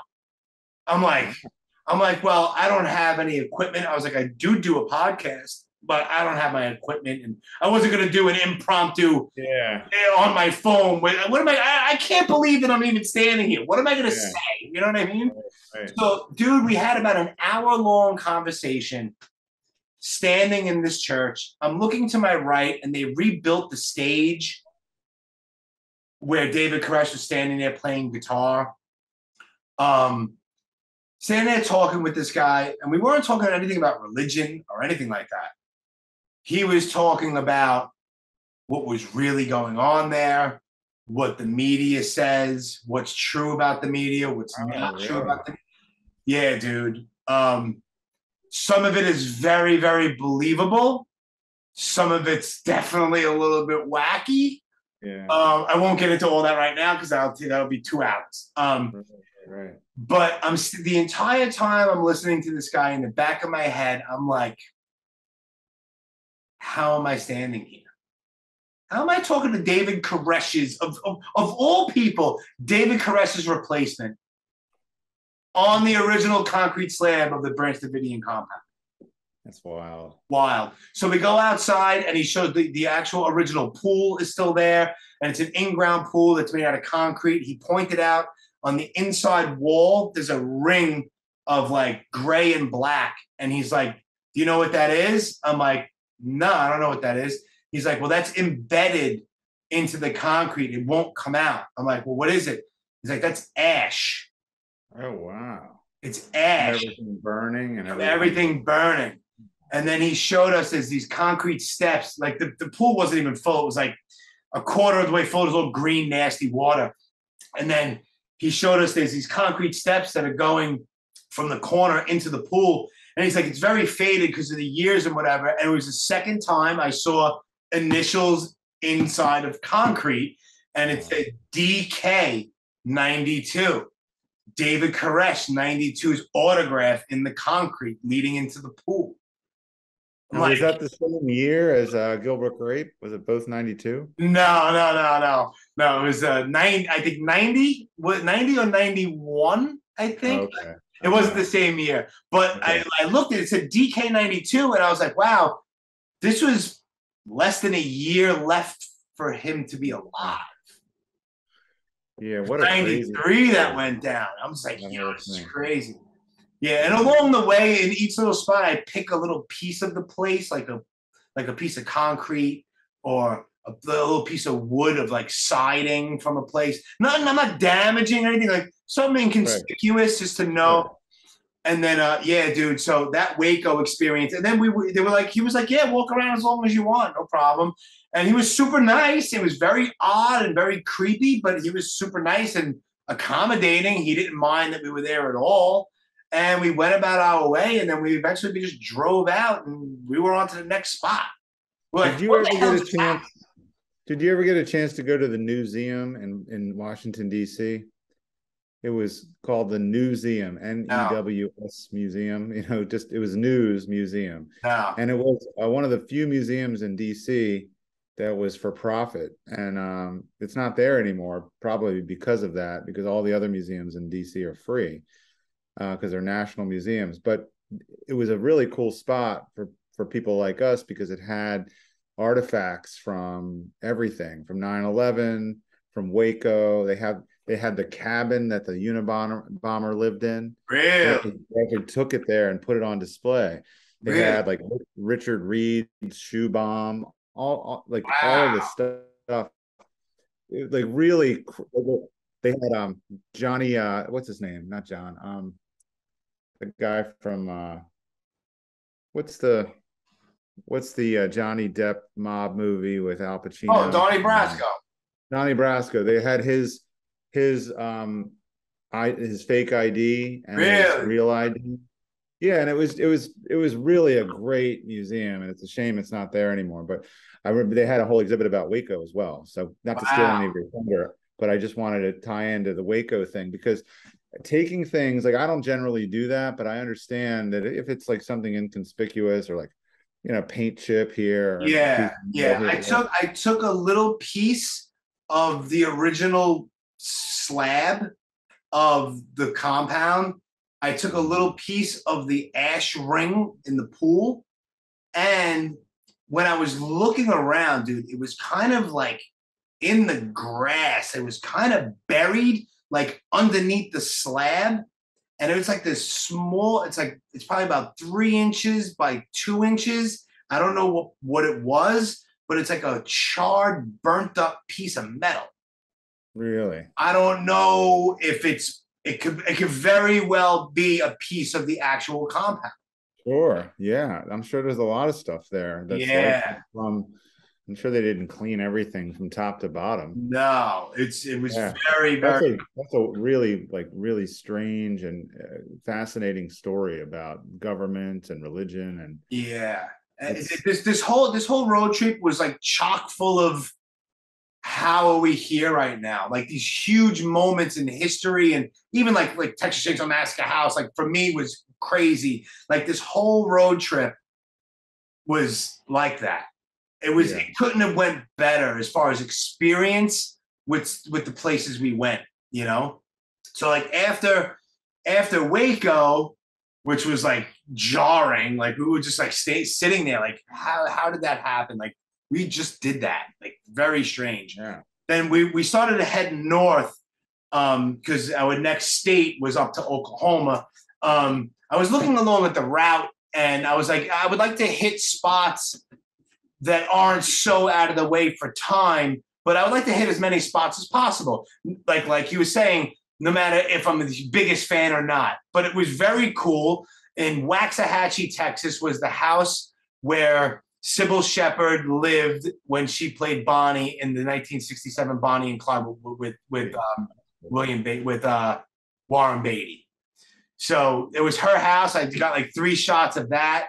House was a little bit different. There was like an extra porch that was made, but the siding was different. But it was new siding, but it was the same pattern. But you could see it was the exact same house. Yeah. So we did that on our way up to.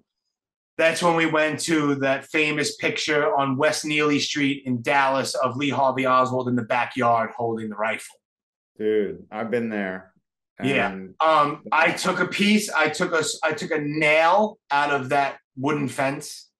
Really? Yeah. Did you actually go into the yard, or did you take a picture from the fence? No, I went inside that yard. Did you? Yeah. Yeah, we didn't. I actually, that place gave me the creeps, man. We got out of there pretty fast. I was hanging out. I took a picture over the fence. I hit my camera a couple times, and I was probably because when we walked up the top porch, the door was kind of half open.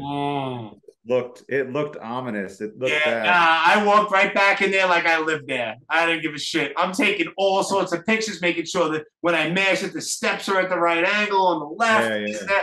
I took a little piece of wood off of it was already like splintered, so I took it's probably like the size of like a lollipop stick of that fence, and I pulled the nail out. There was a missing board, and there was a nail sticking out, so I pulled the nail out. Yeah, so I think one of the reasons that place is so creepy to me is, well, one, it's such a famous place. Yeah. With that picture, and that picture is so eerie. But also because they've kept it up so nice, because it's been in movies. Sure. It looks probably the exact same as it did. Yeah. When we took that picture. Yeah. And it's almost 60 years later, or it is 60 years later. Yeah. And then we popped over to the rooming house where Oswald stayed. It wasn't the place where he stayed the night before the assassination, but we popped in there, and I knew we needed an appointment. So I rang the doorbell. This is an old lady who knew Oswald, when he stayed there, she was like 12 years old when he was there. Wow. And remembers him. So we rang the doorbell and she's like, yeah, you need an appointment. I was like, okay. I was like, can you do sometime today? She was like, yeah, I can do like 4 or 5 o'clock. I'm like, okay. It was like maybe 1 o'clock or something like that. I'm like, okay, that's perfect, because we went over to Dealey Plaza.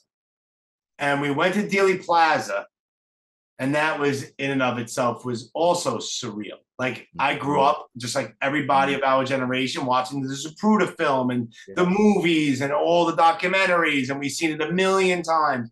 But to stand there and realize in reality how small that little area is, I was just like, yo, like, what are we doing here again? You know, it was 113 degrees that day in Dallas, and I was running around like it was nothing.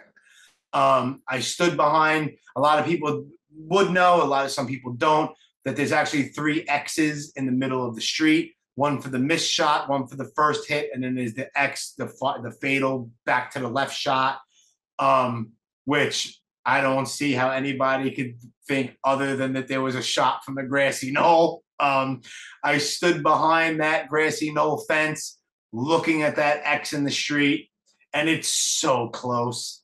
I'm like, really this close? Crazy. And that whole thing was just surreal. I looked at Nikki. We sat on the steps, like, there's a couple of steps that lead up to the grassy knoll, concrete steps. And we sat there for a few minutes, just like looking, just quiet, like just taking in that whole thing.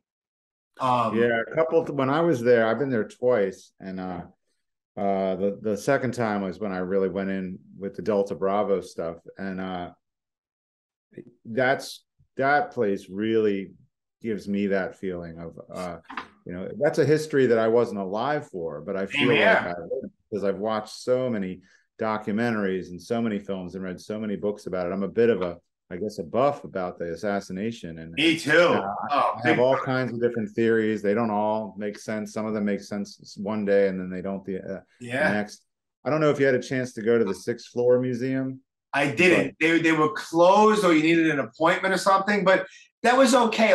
Like I know that you were able to go up there, but it was like, if we get up there, okay. If not, like, that's cool too, because there was so much. You know what I mean? It's also a matter of, we have to really pick and choose our battles here. You know what I mean? Also, as a purist and somebody who wants to get the right angle, you can't, because the corner where the so-called sniper nest is glassed off, and you can't look out. You can look out the next window in front of a mountain, which is pretty cool too, but you can't look out the exact window. But back to the mashups and the spots, looks like you did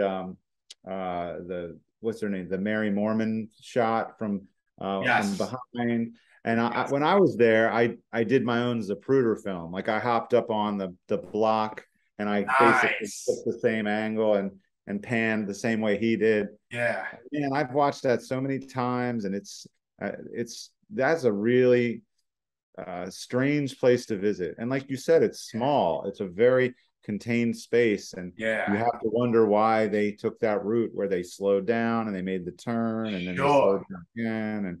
And one of the first things I thought, besides how close that X is, that back to the left fatal shot, standing behind that fence on the grassy knoll, I swear one of the first things I thought of, whoever fired this shot, what a pair of balls.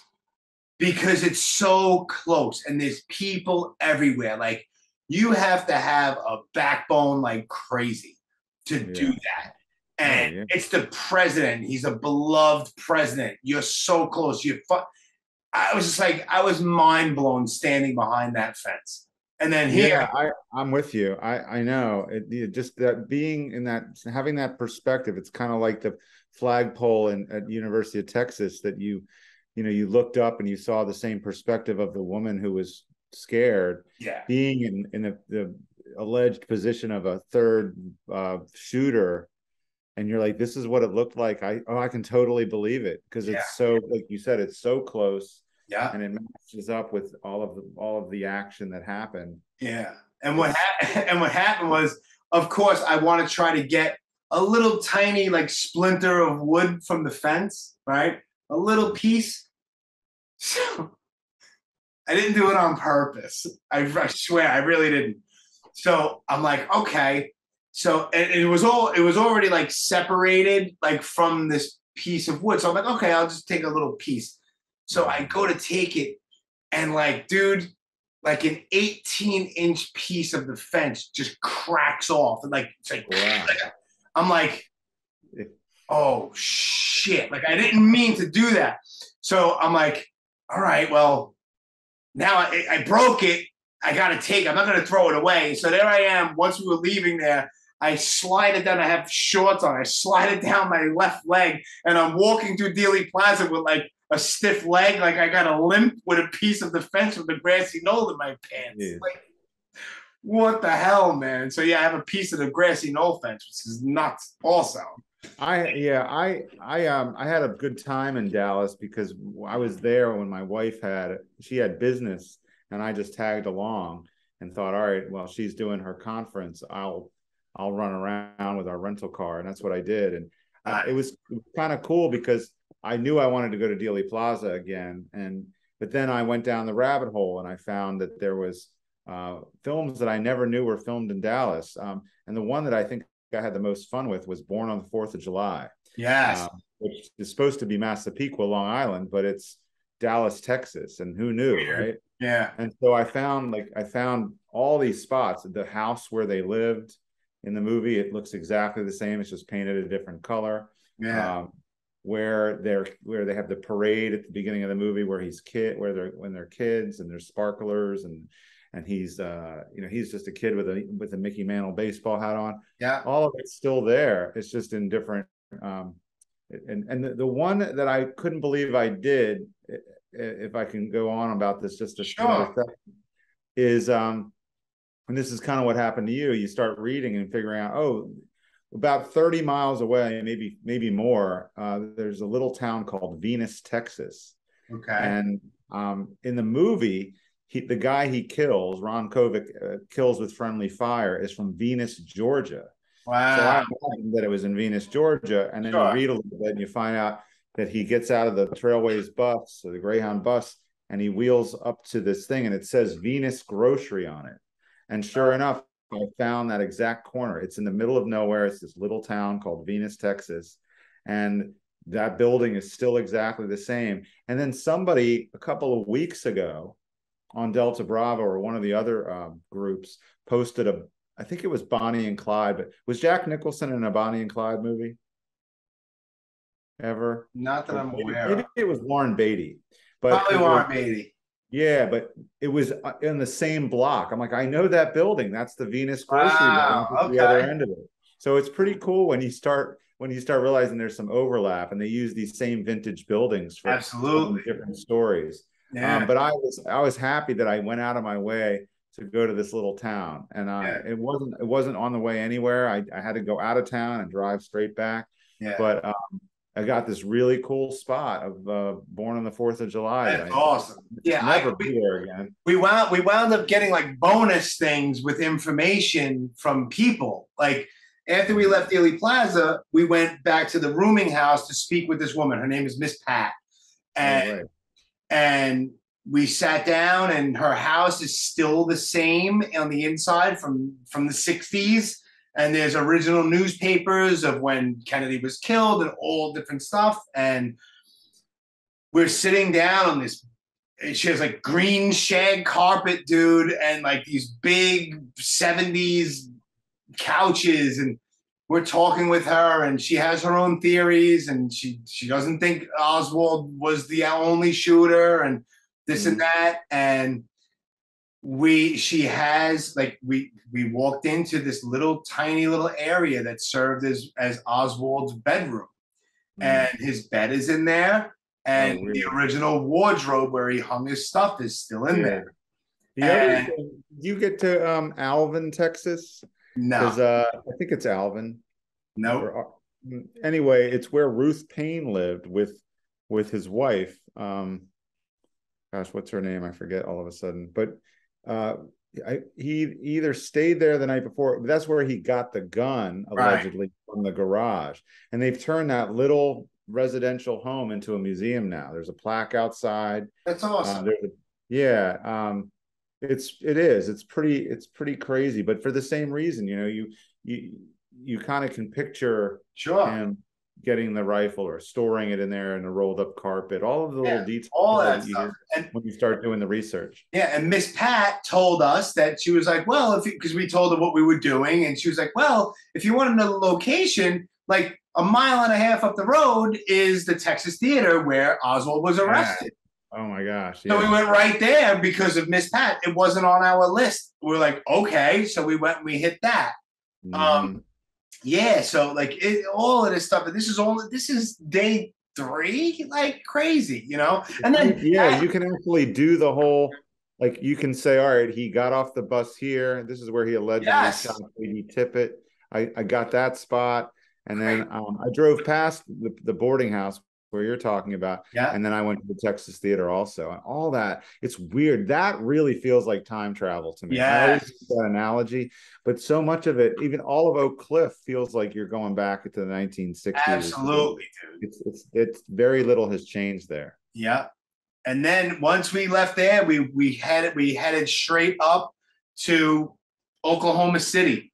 We were at the Wyndham Grand at Oklahoma City. We checked in. And I got that hotel on purpose. It's literally 2.5 blocks from the Oklahoma City bombing memorial, which happened 2 years to the day after Wake Up. It was all connected, right? It was all connected. Timothy McVeigh was there watching the siege go down. Oh, is that right? Yes. Wow.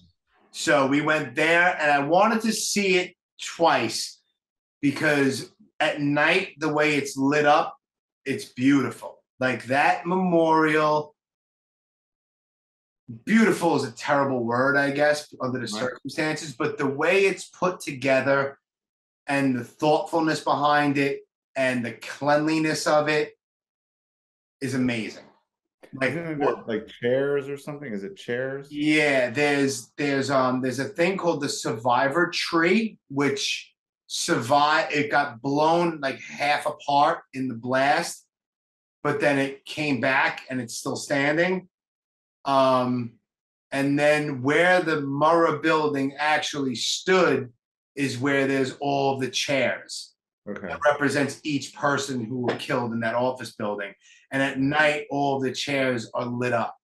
Oh, wow. And there's smaller chairs for the children. Oh, God. Yeah. And then in between that, right after that, there's a reflection pool, but it's only like a 1/2 inch deep. It's just black and with just a layer of water. And on one side of it, it says 901. And then on the other side, it says 903. Because 901 was when everything was still okay.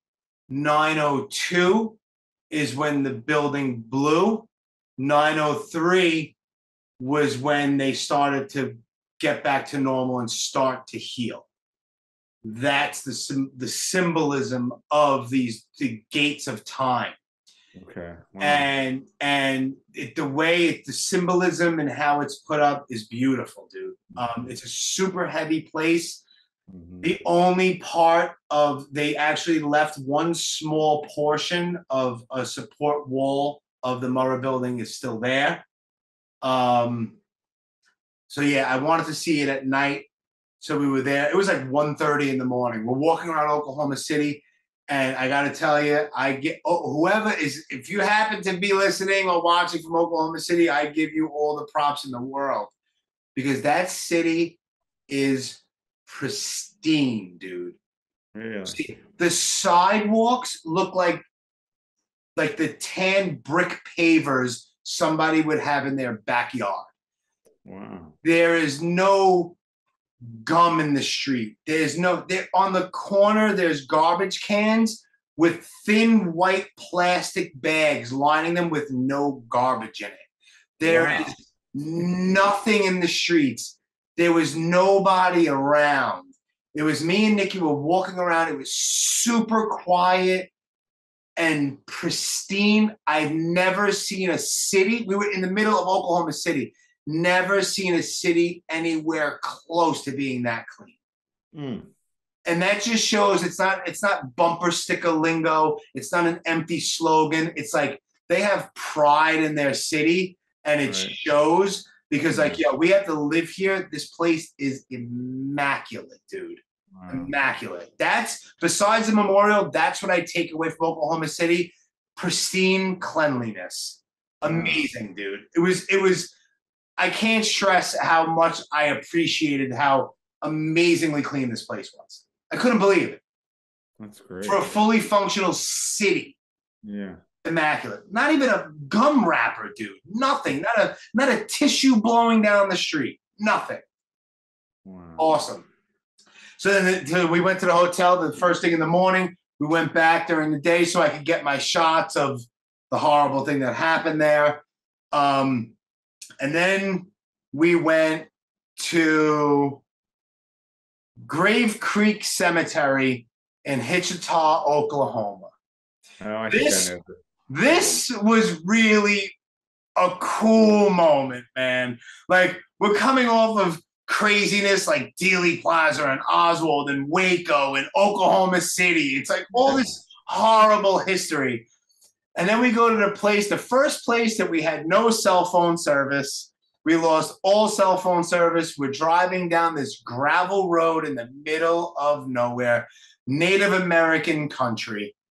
And we found it's on a small, tiny little Indian burial ground at the Grave Creek Native American Cemetery.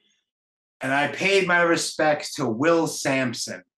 Now, if people don't know who Will Sampson is, if you've ever seen One Flew Over the Cuckoo's Nest or The Outlaw Josie Wales or Poltergeist 2 or a million other movies with cowboys and Indians, Will Sampson in One Flew Over the Cuckoo's Nest played Chief. He's the big, tall Native American guy.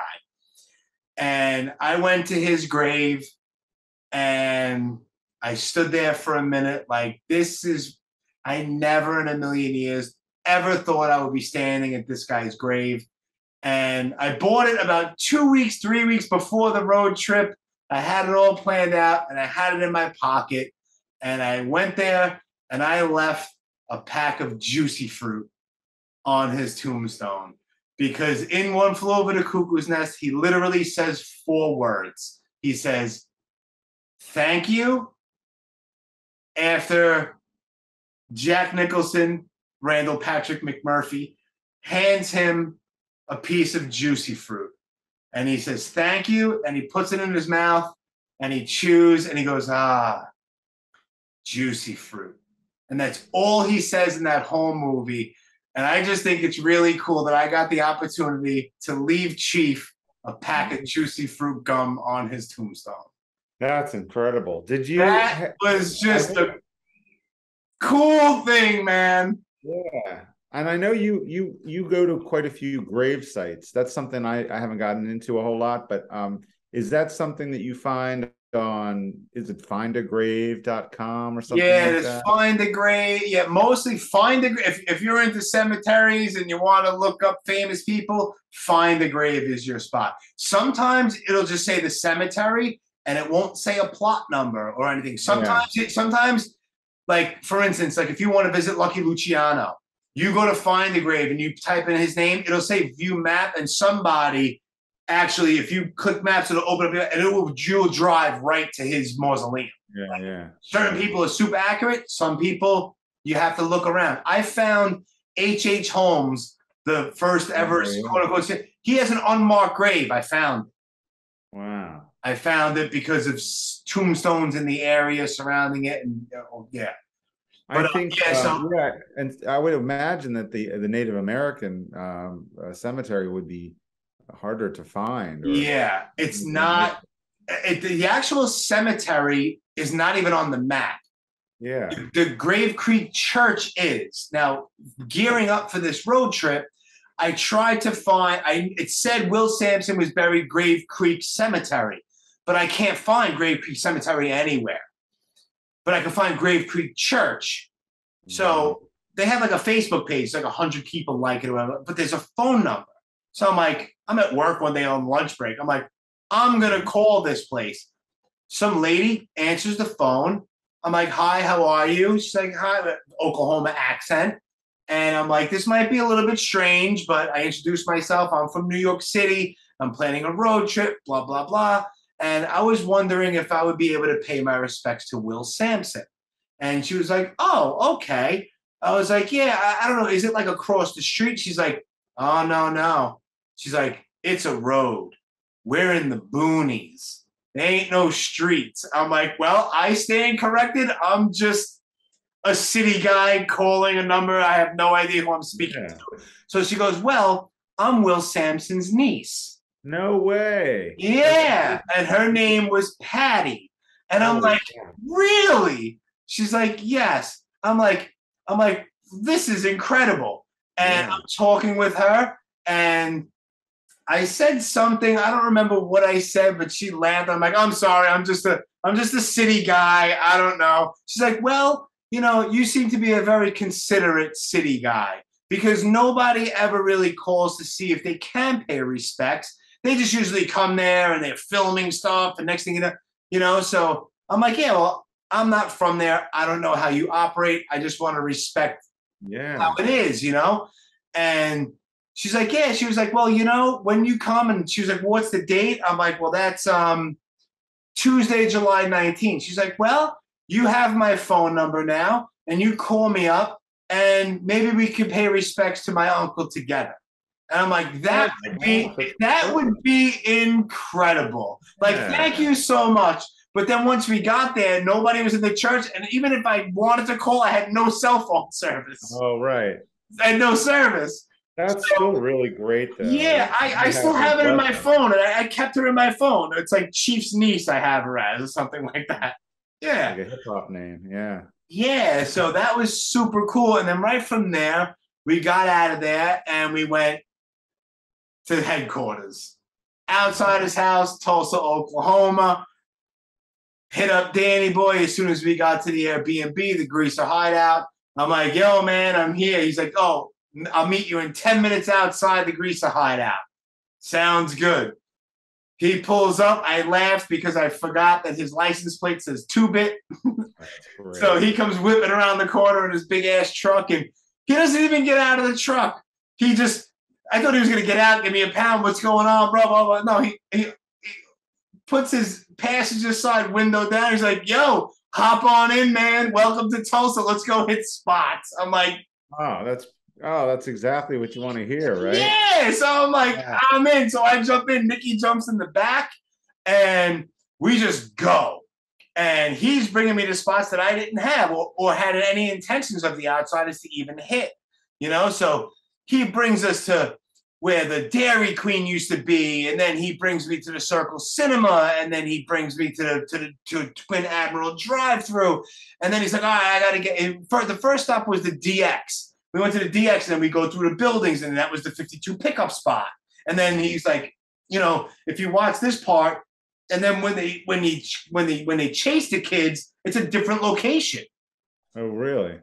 And then he pointed it out, and now I will not see what he showed. Yeah.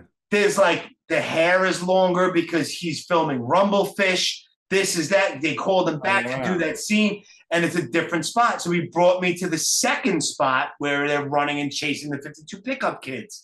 I got a brick from that building. I got a brick from the original Outsiders house stoop that was in the backyard. Danny's like, yeah, have at it. So I grabbed the brick from there. He brought it. He's like, oh, I got to get gas. I'm like, all right. He's just whipping around Tulsa. So he's like, oh, by the way, this is the spot where you see Matt Dillon running out of after he knocks off the convenience store. This is the spot. I'm like, really? I'm like, all right. So I'm like, all right, you got to move your truck, Danny. You're in my shot. And he laughs because he gets it. I'm like, you got to drive away, dude. You're in my shot and you're going to fuck up my mash. He's like, all right. So he moves out of my way. I take my shots. I got that. I had no idea I was going to get that. All of these things that he brings us back to the outsider's house, and I get to see the brick that I bought. It was from me and my daughter, it's from my mother, and it's laying there, and we're inside the place. And shout out to Monty McManus. He came and rang the doorbell while we were in there. I met him, and that was a whirlwind because Danny was like, "Let's go!" Boom, boom, boom, and we were just off, and we were like, "Bang, bang, bang," and we were just hitting everything, and then I have to, hats off to Danny, man, for the foresight. He showed us where Crutchfield Park was and where the Rumble scene happened. And then we hit that on our own after Danny went to go do his thing, afterwards. But I got to say, if anybody is in the area or wants to go there, you have to stay at the Greaser Hideout, man. Yeah, I was going to ask you about that. Dude. That place, that was another time I had a moment, bro. We walk in there and it sleeps like 7 people if you want. It was just me and Nikki. There's 2 bedrooms. There's 3 beds. There's like the couches. There's a couch that opens up into a bed. There's a washer and dryer. There's a wall of fame where like C. Thomas had. There's a whole bunch of signatures on the wall. Everything. There's Delta Bravo stuff. There's Delta Bravo coasters. There's Outsider's house stuff everywhere. Throw pillows, everything. Stay gold neon in the bedroom that we slept in. And later on, like we're walking, we go, I take a shot of Johnny's house and we turn the corner and everything is super close. And like right down the block, like the empty lot where the Rumble happened, and now it's like a half empty lot because one house is there, but I know the exact field. And we turn the corner and there's Crutchfield Park. And this is where Johnny killed Bob. And this is where they get rolled up on. This is where the monkey bars were. And all of this is a Crutchfield Park sign. It's a different sign, but it's still in the same spot. And then the opposite corner of Crutchfield Park is where Dally gets shot by the cops at the end. And all of this is just right here. And I'm like, this is incredible, dude. Like, this is so amazing. I can't believe I'm here. Like, I said that so many times. We both said that. How are we here right now? Growing up on this movie. And I said it a million times. And in 92, when Jump Around came out, if you would have thought that I'd be legitimate friends with Danny Boy, who will text, like, regular phone number to phone number about shit, like, nothing even about House of Pain or rap or anything, like just about Delta Bravo stuff or things that we want to do together and as a team and this and that. I would think that you were nuts if you thought if you said that in 92. Like I say this all the time. He's not even Danny from House of Pain anymore. He's Danny. You know what I mean? And just super, humble, best dude. And we went back in, and I'm laying down at night. It's late. And, of course, I have to put The Outsiders on the TV. Oh, that's great. And I'm laying in bed, and my perspective is I'm laying in bed, and to my left, you look out the door, and it's the other bedroom, and there's a bed there, and there's The Outsiders house. There's like a throw blanket that's on there, and it says Stay Gold, The Outsiders House Museum. And in the same room, there's the Stay Gold neon sign. And I'm surrounded by outsider stuff. I'm literally across the street from the Curtis brothers' house. And I'm watching The Outsiders. And as I'm watching it, God damn it, I hear the friggin' freight train go by. Oh, no way. The freight train. And I'm just, and you hear it, and you hear the freight train go by. And I'm just like, how cool is this, man? Yeah. Like, and I stood in that moment just focused on that train because when am I might fall asleep by the next time the train goes by. I don't know. I might not hear that train again. And where I was, and I just took in that whole moment, and I'm like, this is possibly a once in a lifetime moment. And I realized that in the moment, which I'm glad I did. Yeah, yeah. You know what I mean? Sure. And then it was just, I fell asleep. I woke up. We're in the greaser hideout. You know, we did a little load of laundry, which was cool, from some clothes that we had from the road trip. We left the place like we weren't even there. You know, total respect for everything. You know, you can cook in there if you want. I wasn't cooking a damn thing. Like, I drank a glass of water and washed out the glass afterwards. I left everything the way we walked in. Yeah. And Danny Boy texted me like 8 o'clock in the morning, like an address. Yo, what's up? Come over. So we go, and we're in this place called the Freeway Cafe. And we sit down and we're eating breakfast. It's me and Nikki and Danny and Danny's friend who taught him how to dive. And as we're recording this, Danny is in the Caribbean diving. And what was cool is that there was 2 rocks. Danny brought me 2 rocks. He left them on the table when we got there. And it just so happened that there were 2 rocks from the front yard of Walter White's house, from the Breaking Bad house. Oh, wow. That's fantastic. That he gave me. Like, he didn't have to do that, dude. Like, that's just cool, man. Yeah. And we were talking, and he was like, yeah, by the way, that corner booth over there, that's the booth where Tom Petty signed his first ever record deal. What? Hey, I'm like, what? And they were cleaning it off. He's like, yo, get up. I'll go take your picture. So I went over, I sat there, and Danny took the picture, and that's the same table where Tom Petty signed his first record deal. Amazing. I thought he was all about Florida. I thought he was like Gainesville, Florida. To Shelter Records, which I learned this from Danny, who was Leon Russell's record label. Okay. And I need to back up because the day before, we were driving around, and he stops. He's like, yo, you see this spot? I'm like, yeah. He's like, that is the church where Sam Kinison used to preach before he became a comedian. Oh my gosh! Wow. So I'm like, really? What did that place look like? Was it still a church? It's abandoned. Oh, really? So I got out. I took that picture, and then he was like, yeah. He's like, I don't remember the name of the cemetery, but he's like, Leon Russell and Sam Kinison are both buried in Tulsa, right here. So really? Yeah. So after we said our goodbyes and this and that, we talked about a few things, what we would like to see and do in the future as a team, and whatever. We left, and then we went to go visit Sam Kinison's grave. And I'm like, this was a bonus. I had no idea. Yeah. Yeah. So we visited his grave, and then we left Tulsa. And where was next, dude? Well, we had Mr. Ed's grave, but we didn't do it.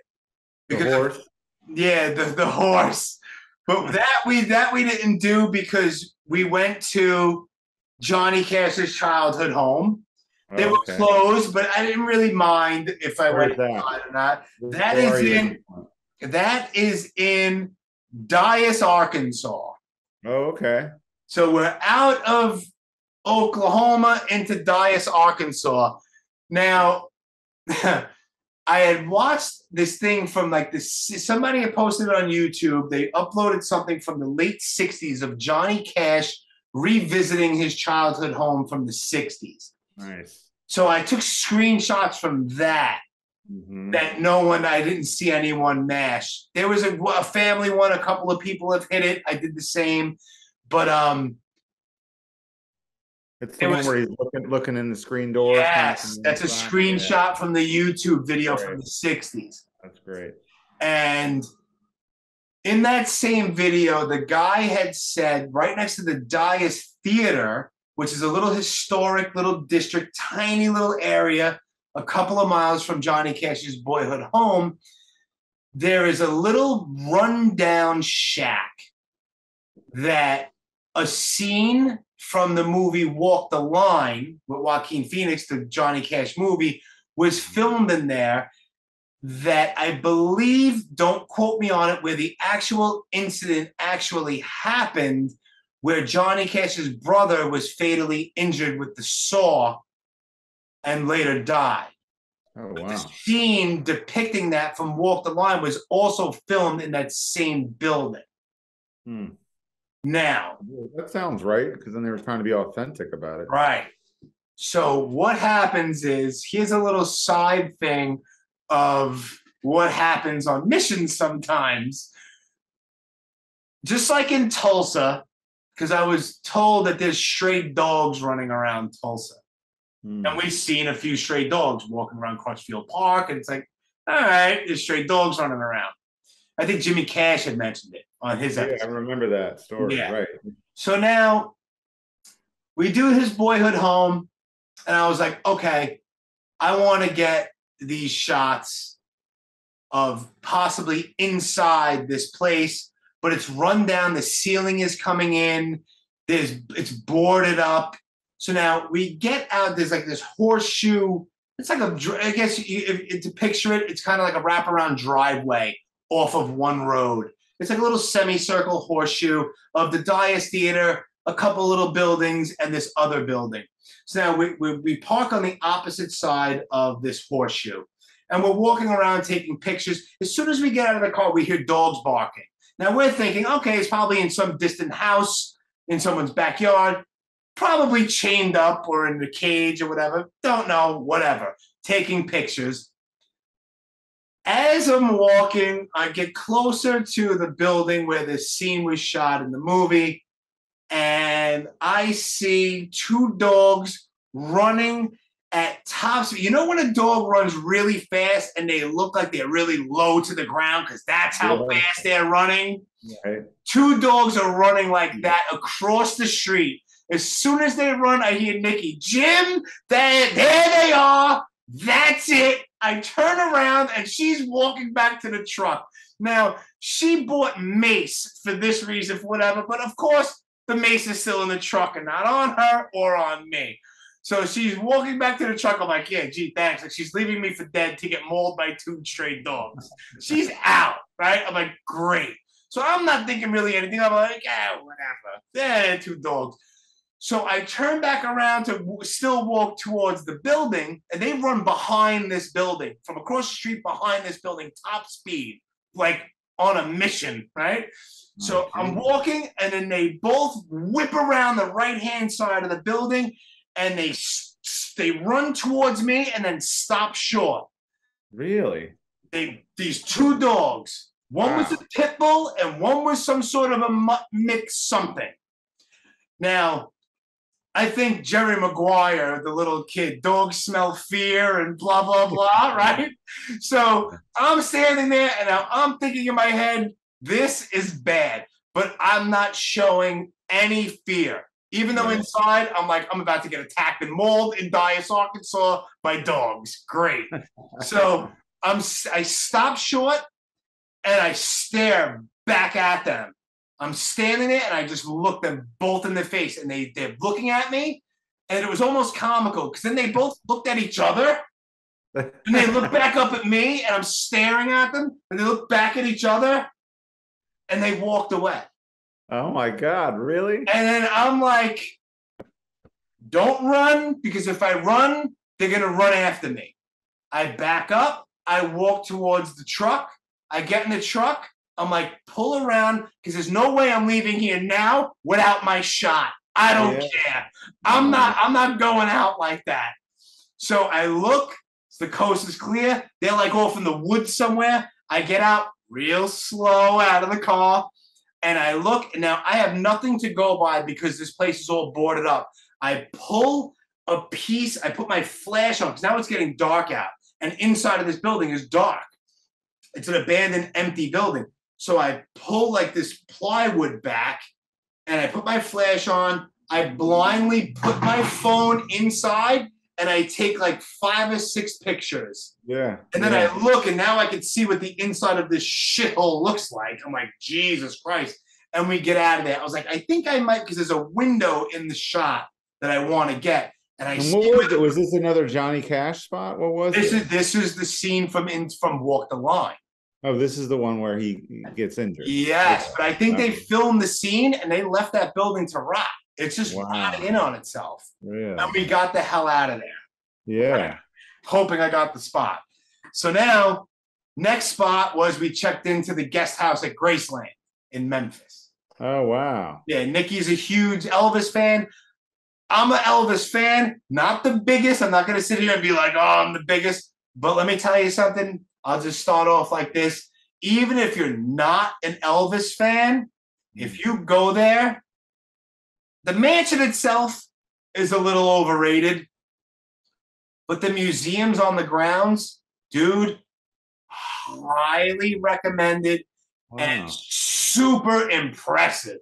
Like, I knew Elvis was like the guy, but I didn't know that he was like the guy like this. Dude, the mansion itself, I thought was going to be a lot bigger. It's really not that big.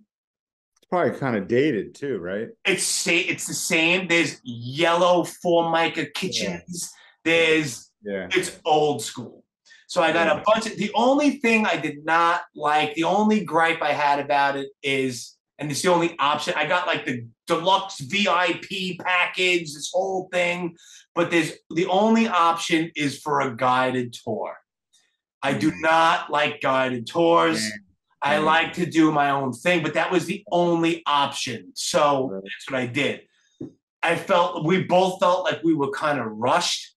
I was there to get shots. There's people in my way. We separated from our group. I think our tour guide was a little aggravated, didn't care. It's like, I'm not rushing and I'm taking pictures. Like, all you people need to go into the jungle room area so I can get you out of it so I can get my angles. Like, that's what I'm doing. You know what I mean? Right. Yeah. Yeah, but his museums. Is there just a million pictures of Elvis at Graceland that you could match up? I mean, I would. You just type in Elvis Graceland, you're gonna get a million pictures. But I tried to get some more obscure stuff. Like, there's a weird kind of grainy picture of Elvis diving off of his diving board. I got that. Like, there's one on his horse in his backyard. Got that. There's a lot of odd ones. There was one that I found where you could walk inside of his plane. And as I was there, I Googled Elvis's plane, blah, blah, blah, and I found a picture of young Lisa Marie Presley sitting at the controls of that plane. And I found that picture. So I got up there and I saw the cockpit and I'm like, oh, snap. So I took a bunch of pictures and the mask came out beautiful. That was like a bonus on the spot, you know? It was really cool to walk through. Like, Elvis's bed is in the plane. Like, all of these things, it was super. The museums with all of his gold records, all of his outfits, his jewelry, all of this stuff. If you ever get a chance to go to Graceland, dude, just go. Especially if you like a guided tour, then it's right up your alley. But it was awesome, dude. It was really a cool experience. And then we stayed in the guest house. You open up the door. In the room, there's Elvis, everything Elvis is playing. At night from like 10 o'clock on, like down in the lobby, there's like peanut butter and jelly sandwiches because that was one of Elvis's things. Like, it's all Elvis. It's super cool. Everyone was super professional. The concierge, all this stuff. It's super well done. It's a classy spot. There I am, hand tattoos, shorts, dirty from the day, walking in, felt like a weirdo walking in and checking in there, but it was super cool. Graceland. That's amazing. Yeah, I'm not a huge Elvis fan, but me neither. But dude, once you go there, I think you can't help but not to become a little bit more of a fan. Yeah. Oh, I bet. No, I'm sure that, and especially if it's well done. Yeah. And it's because of the museum and rather than the actual house. That's cool. Yeah. And then once we got out of there, it was about a 6-hour drive. And we went to Johnny Cash's grave in Henderson Gardens in Henderson, Tennessee.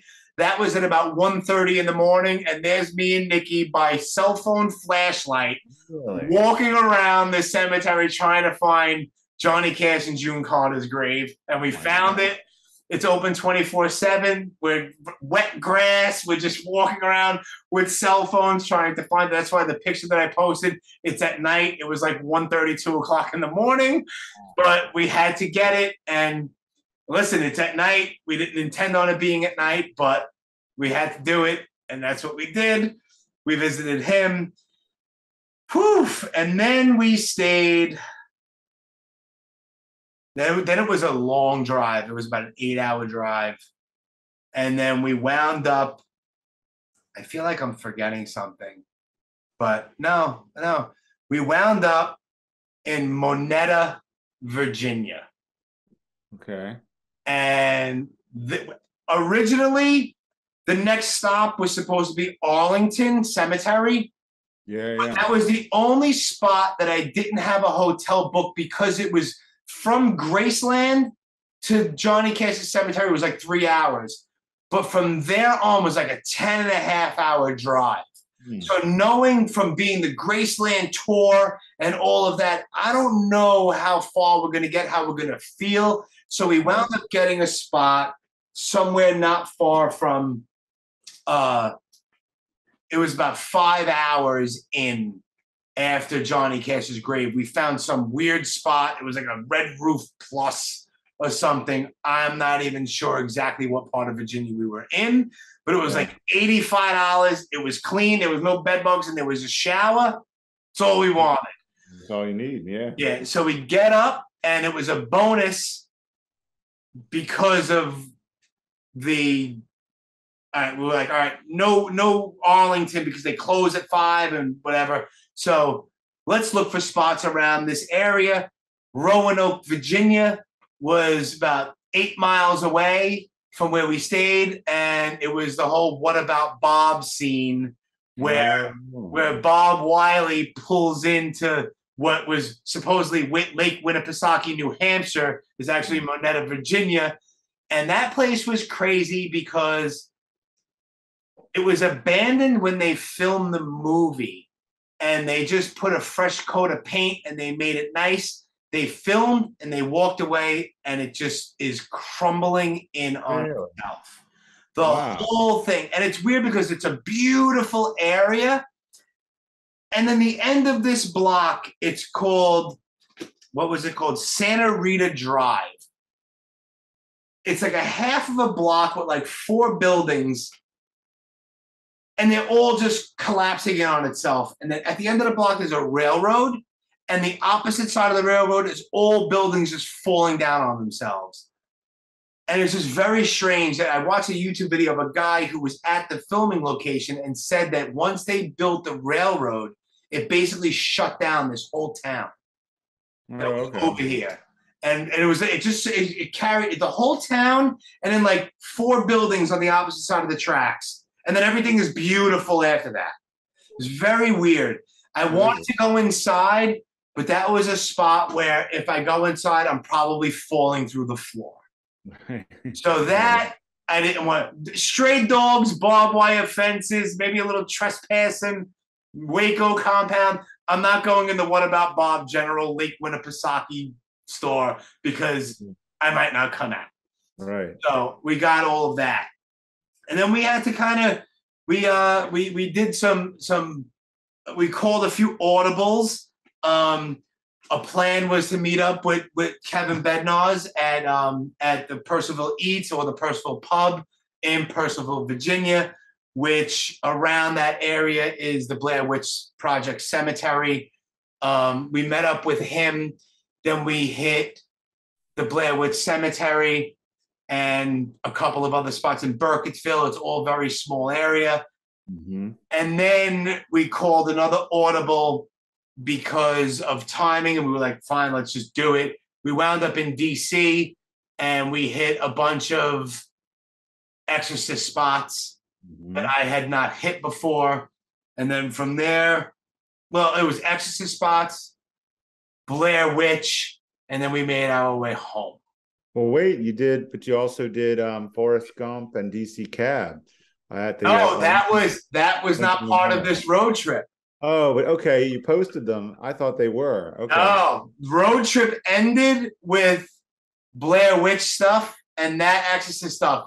And then we already had plans for 2 weeks later. It was already booked. I think when we were in Graceland, I booked a hotel for Washington, D.C. because my daughter wanted to go back to D.C. Oh, good. So after the road trip was over, it was like 1 week back at work. And then the following weekend, we went right back to D.C. And it was basically, I wanted to see things not necessarily Delta Bravo related, but since this is what we do, since we're going to these spots, what was filmed over here? So I'm hitting spots but they were all pretty much layups. Sure. It was like, okay, the Forrest Gump shot by the Lincoln Memorial, looking at the Washington Monument. I did those certain different angles. And then I just Googled movies filmed by Washington D.C. monuments. And then I found a really cool one that I've seen years and years and years ago, which was The Day the Earth Stood Still, the original. And I'm like, wow, like these are cool. Different memorials, Ulysses S. Grant Memorial. Okay, I want to see it, but there's a shot I can get. And then there was a lot of them who were the same angle for the most part. Handmaid's Tale, Wedding Crashers. I like the Handmaid's Tale ones you did. I like those Handmaid's Tale ones. Those are really great. Yeah. There's a bunch, there was, Planet of the Apes with Mark Wahlberg, and a lot of them were basically the same angle, give or take a few inches, but it was all different stuff. So I figured, you know what? They're all easy. I'm here. Let me just bang these all out. Yeah, so we did that. And then I wound up getting, I posted it, but it was the first time I applied for a library card in 35 years, dude. Because my daughter, I asked my daughter, I was like, what do you want to see? And she was like, this place is really cool. And she sent me a picture of the Library of Congress.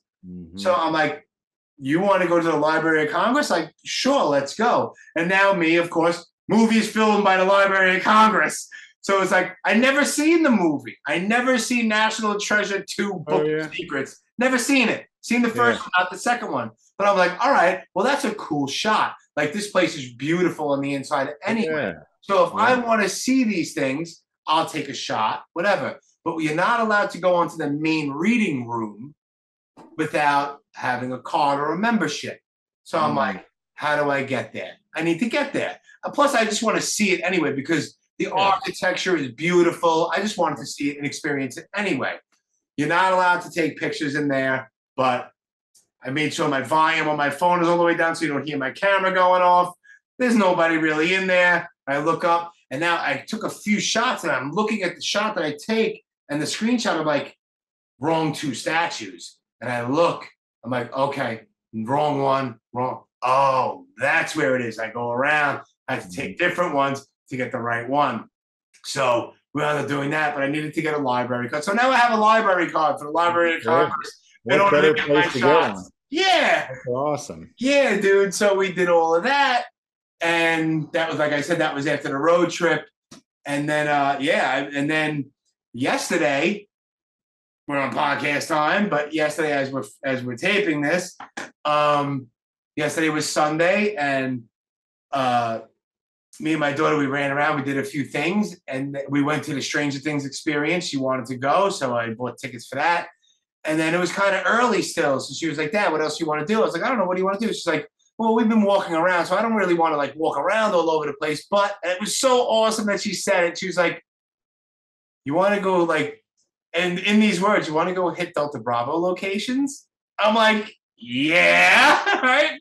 I'm like, really? You want to? She's like, yeah. She's like, you know what, Dad? She's like, remember a couple of weeks ago, I sent you a picture, and it's Andrew Garfield, who played Peter Parker in Spider-Man and The Amazing Spider-Man in 2012. I'm like, yeah. She's like, can we go to that house? I'm like, yeah, it's in Brooklyn. Let's go. So I went, and she's like, Dad, don't go up on their porch. I'm like, I'm going to go. I'm going to see if anyone's home. But there was mail and stuff and newspapers, so no one was home. So I got my shot. She's like, you're such a weirdo. I'm like, no, I'm not. I got the shots, and it's a thing with you. Like, this is cool. So I did those. I'm not a big Spider-Man fan. My daughter loves it, so I did it with her. And then I couldn't believe it because the other day, like last weekend, for the first time ever, she was like, Dad, I want to watch Goodfellas. I'm like, I'm like, all right, whatever. So we watch it, and then yesterday she's like, I want to see Goodfellas locations. I'm like, really? I'm like, I hit like 25 spots, but you know what we're going to do? We're going to go to a spot that I have in my phone that I never went to that we're going to go do together.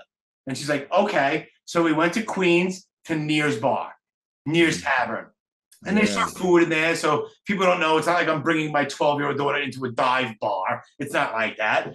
So I walk in, and actually we're walking down the block, and I'm like, all right, check this out. This is where Ray Liotta and De Niro are talking, and talking about Maury, and then it pauses, and that's where Ray Liotta says, and that's when I knew Jimmy was going to whack Maury. And I showed her the screenshot, and I was like, look, you see the siding? She's like, yeah. She's like, yeah. And look, the color of that building is still the same. It's right here. And then she's like, but you have to back up a little bit to get that shot. I'm like, you're right. I'm just showing you. I know that's what I have to do, but it's cool that she's in it with me, Like, this is awesome. Yeah. And then we walked in, and I'm not going to be the weirdo because there's some people eating and drinking and whatever. So I walk in, I walk right over to the bartender, and I'm like, what's up? And I was like, do you mind if I take a few pictures? Because you're obviously good fellas. He's like, yeah, but I'm going to have to charge you like $200 a picture. I'm like, yeah. He's like, no, go ahead, man. Walk around, do whatever you want to do. And I showed him the Ray Liotta one of him walking down the driveway. I was like, this is what I do. He was like, wow. He's like, how do you do that?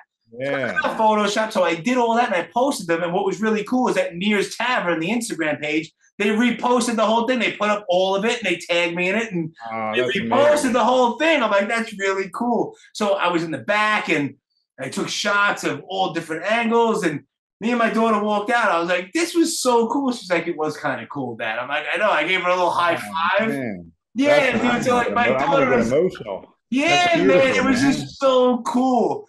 And it's like this whole road trip thing, it sparked like a thing in me where now every year, I mean, just driving across the country, and there's no traffic, and there's hardly any tolls. Dude, like Tennessee, I think my whole entire toll bill was like $59, and like 47 of it was once I hit Jersey to Brooklyn. Yeah, of course. You know what I mean? It was like, it's like Tennessee and Arkansas are completely toll-free, 75-mile-an-hour speed limit. We're flying through these states.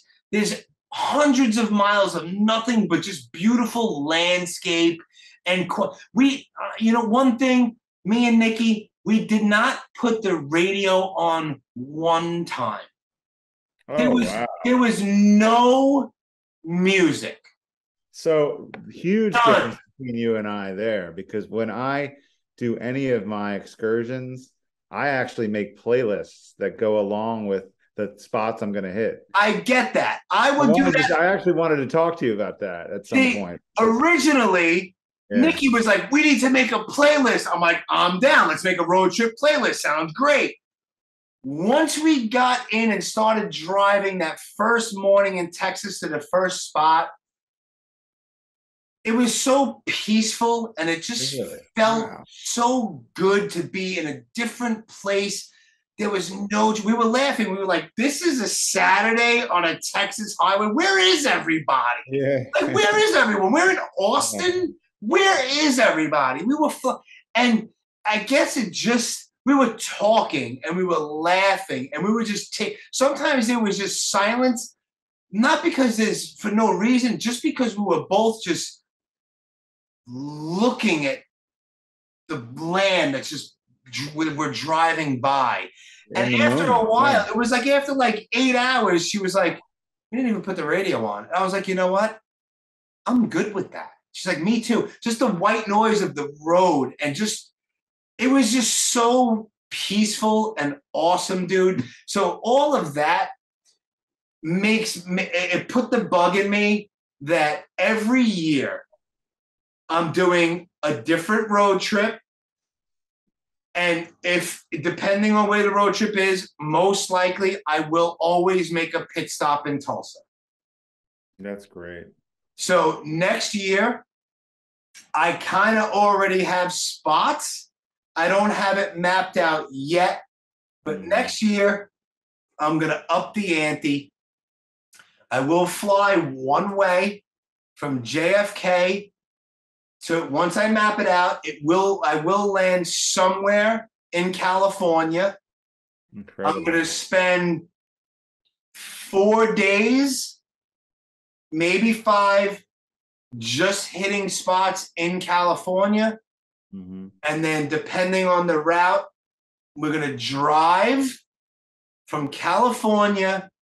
I'm going to map out spots, bop in say what's up to Danny in Tulsa, and then possibly drop back down or whatever, and then go kind of southwest Tulsa, then drop down past maybe to a different spot of Texas, hit New Orleans, and then come back up around like the coast, maybe the panhandle of Florida, up to Carolinas, Georgia, and then up. So it's going to be, we're going to fly from the East Coast to the West Coast, and we're going to drive from the West Coast back down under and then over back to the East Coast. Approximating 12 to 14 days total. Jeez. That's next year. That'll be unbelievable. Summer 2023. I've heard you talking about it a little bit, and I've already started dropping flags and pins in my maps in California. I've been to California before, but never to LA, and I've had some pretty good invitations to come out there and people that will help me hit spots. And man, the one thing I actually want to be invited on with when you go. Don't worry, I'm not going to invite myself on a 14-day road trip, but I want to go to hop in, dude. Hop in. I want to go up to the Bronx and hit that drywall in the yarn store where they filmed where Louis' Cafe was in The Godfather. Because I know your plan. I know your plan is to go in there with a safety jacket and a I want to pose as like an asbestos, surveyor or something. And armed in my back pocket with a little sheetrock knife. And I can just see me and Joe Schellinger with like hard hats on. Yes, I can too. Joe Schellinger holding fake blueprints or something. Yeah, exactly. Cup of coffee. Like Nako said, well, I'll have a coffee and a clipboard. That's and right. Anywhere we want. Dude, that is, Yeah. I love that plan because that I know that building is not a restaurant anymore. It was like a yarn store, and I don't even know. The name moved, and if you look on Google Maps, there's a phone number. So I'll call that phone number when we hash out a plan. I don't care. I'll call that phone number and I'll pose as a buyer or a renter, and then I'll have like you or Joe like distract the guy for 30 seconds while I take a square out of the wall and shove it down my pants or something. Just so everybody knows what we're talking about, it's the scene in The Godfather when Michael reaches up behind the old the toilet tank for the gun. Yeah, that Louis' Cafe was. Yes, you see the outline of that toilet tank is still there. Yeah. And it's like, that's where it was. So I want a piece of that. That could very well possibly be a spot where the tape that held that gun was on that sheetrock, dude. Like, might be some residue of the tape. Right. Yeah. But what is it, like White Plains Road up in the Bronx? Yeah, I had the address somewhere. Don't tell anybody because someone will want to steal it from us. And I don't mind if other people follow footsteps. But I called dibs on that piece of wall, and I wanted to go in there and get it, just to have you go and it's already. Oh man, I would be so. You know what? I wouldn't even be mad. I would be like, well played, played. But that's your idea. That's totally your idea. No, but whoever comes along gets a piece of it. I mean, get a piece. Yeah, and I know Joe is invited, so I'm like, I think I'm gonna invite. That's like one of Joe's favorite movies ever. So his mind was blown that I found that picture. He's like, "Where did you get that?" I'm like, research, my man, research. Yeah, there's a lot of cool Godfather spots in New York City too. Oh yeah, dude. Yeah, Panucci's house and all that stuff, man. Oh, there's so much. I love it. Well, I don't know how much more you want to talk, but this has been amazing. And bro, we're going 2.5 hours, bro. I know. And I didn't want to stop you because I knew you had a set. Yeah, like an hour and a half in, I'm like, this is gonna be a long one because I'm on day 2. You know? I know. I was like, you're still in Austin? What yeah, dude. But yeah, man, it was. I mean, I can't say it enough. To anybody. Even if you don't go out and hit spots, if something like this is just an interest of yours or whatever, I can't recommend it enough, dude. Like to go out and do these things and just do. And what's awesome about the things that we do, there's no rules as far as what you have to go. It's whatever you're into. You Oh, know, yeah. it's your own personal interests. Whether it's, I mean, I love hip hop, but I don't know anybody who might not love hip hop as much as you, you know, and it's awesome. And I love all your stuff. And one of my favorite matches that you've ever done, it's not even like listen, not taking away from anything that you've done because you do incredible stuff, man. But just the way you mashed it together and the pattern that you chose was that one shot from the book of Busta Rhymes. Oh yeah, the one at Liberty State Park. Dude, that is like one of my favorite mashes that you've done. I'm like, that's just so, and the way the poles in the background are lined up, and just the shape of the mash that you chose to do that. I'm like, that right there is one of my favorites across the board from like anybody. It's a cool picture. Yeah. And I don't know why I left it sort of skewed looking. It's different than I normally do. So I love it. I like that one too. I remember that, you know, what was cool about that is both of that day, it was kind of like a bonus. I'm like, I always wanted to stop at Liberty State Park because of the Godfather spot. Gotcha. That's where the leave the gun, take the cannolis spot. I'm like, that's there. Like, you can drive through that park. You can line that up, and the Statue of Liberty is the marker. You're just like, all right, where's the shadow on the Statue of Liberty? All right, that's where the car was. There's still like tall grasses there. Like, this is crazy. I'm here, you know. And then I'm like, all right, where's this Carl Posey Busta Rhymes picture? And I'm like, I think it's at this one part of the park. And sure enough, I park and I walk and I see all the flagpoles, and there's this little grassy knoll where Busta Rhymes was standing, and you kind of come around and everything falls into place. Like all of the flagpoles, and there's trees. That's it. Yeah. And I even have some outtakes of where I stuck the book in the grass and took a picture of the book itself physically. But I'm not sure why I left it like that, but I'm glad you. I don't know why either, but it's definitely not like your usual style, but I thought it was great. It was fitting for some reason. But like, just to piggyback off what you said, like you just said, wow, this is actually a place that I could actually go to, you know? Like I said before, if anyone's watching or listening, it's like, no matter what you're into, whether it's sports, hip hop, horror movies, true crime, pop culture, music videos, anything, 9 times out of 10, there's a place that you can go to or visit that these things happen. The place might be changed a little bit. The place could maybe be identical. Like that one thing that we did when we were doing the little thing with the documentary thing with the who was it? Where we saw it was the wooden little awning was still there.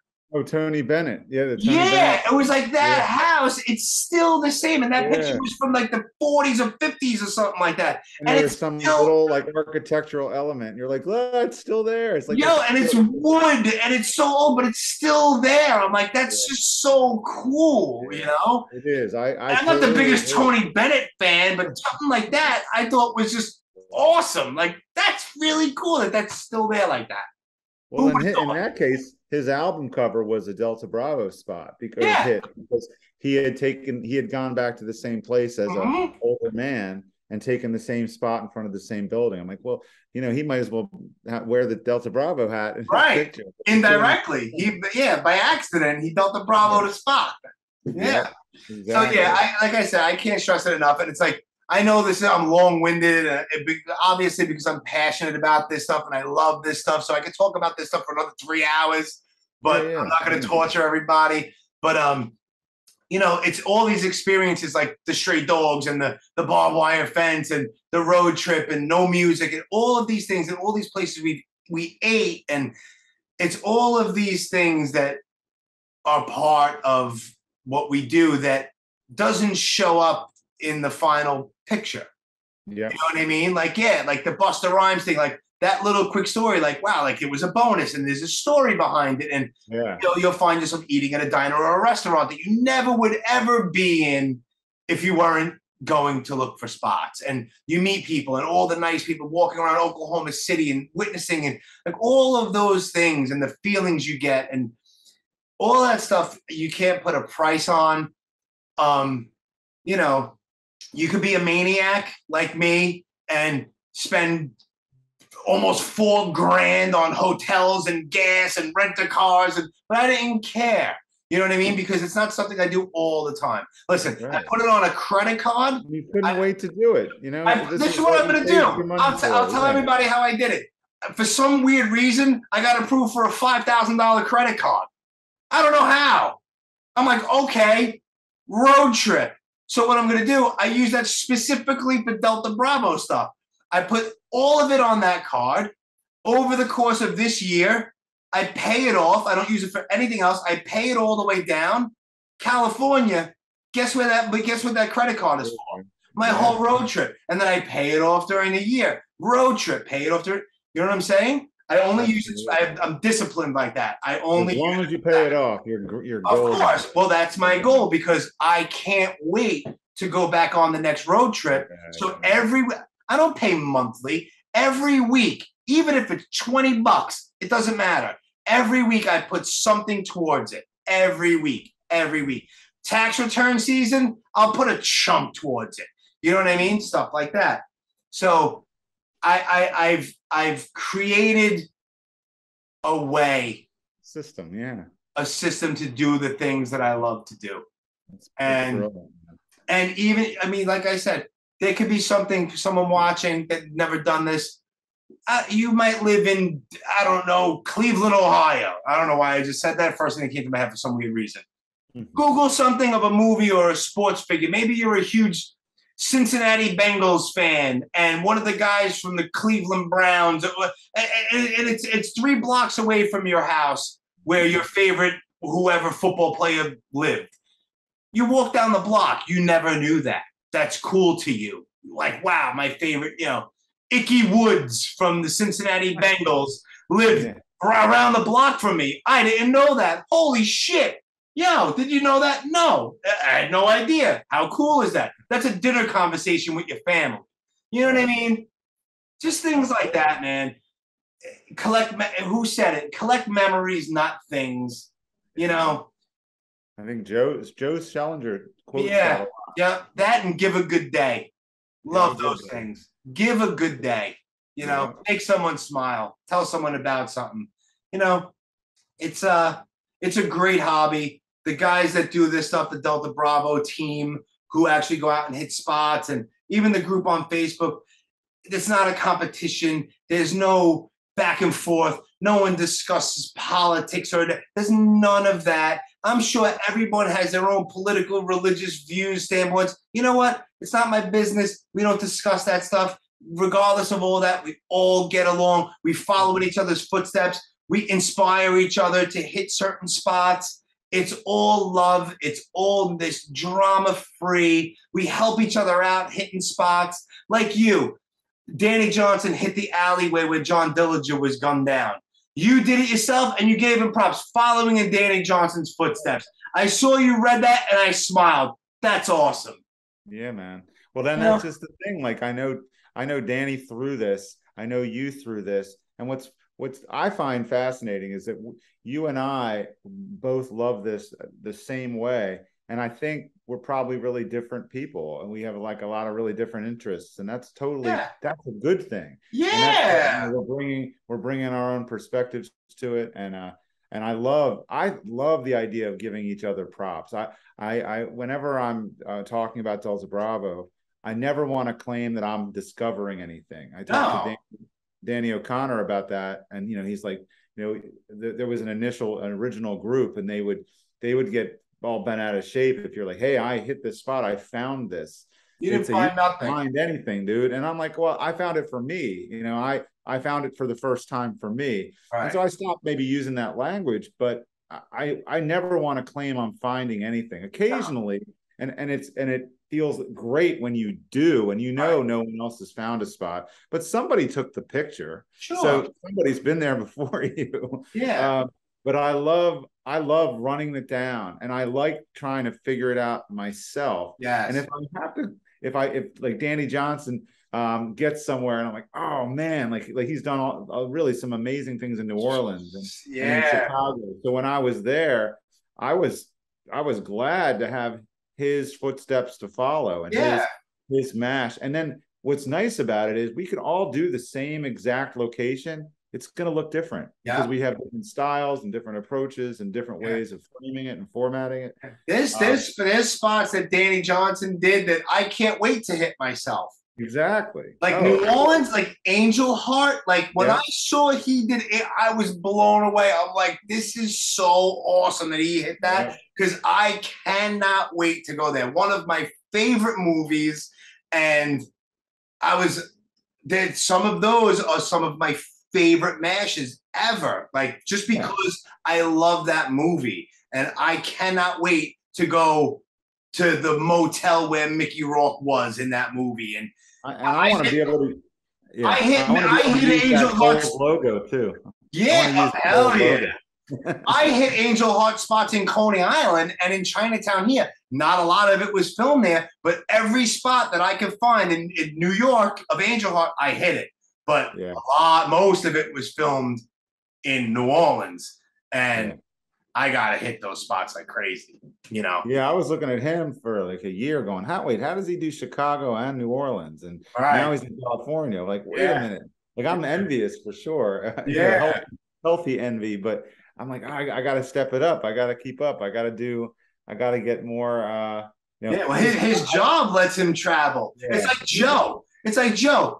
Dude is on a work convention job, and he's in Hawaii hitting spots. I'm like, who's better than you, man? Like, that's amazing. That's cool. Well, you have a pretty nice setup too. You can walk out of your job and you're in the middle of New York City. Oh, dude. I mean, literally about 500 feet from where I sit every single day is the train tracks where Benny Blanco shoots Carlito Brigante. Like, it's right. And I was supposed to catch up with you this past weekend, and I didn't make it up there. But it's fine, dude. Listen, it'll happen. I'm here all the time. My job isn't going nowhere, and anytime you're in the city during the week, come meet me. If you're in the area, come meet me. I'll take you through.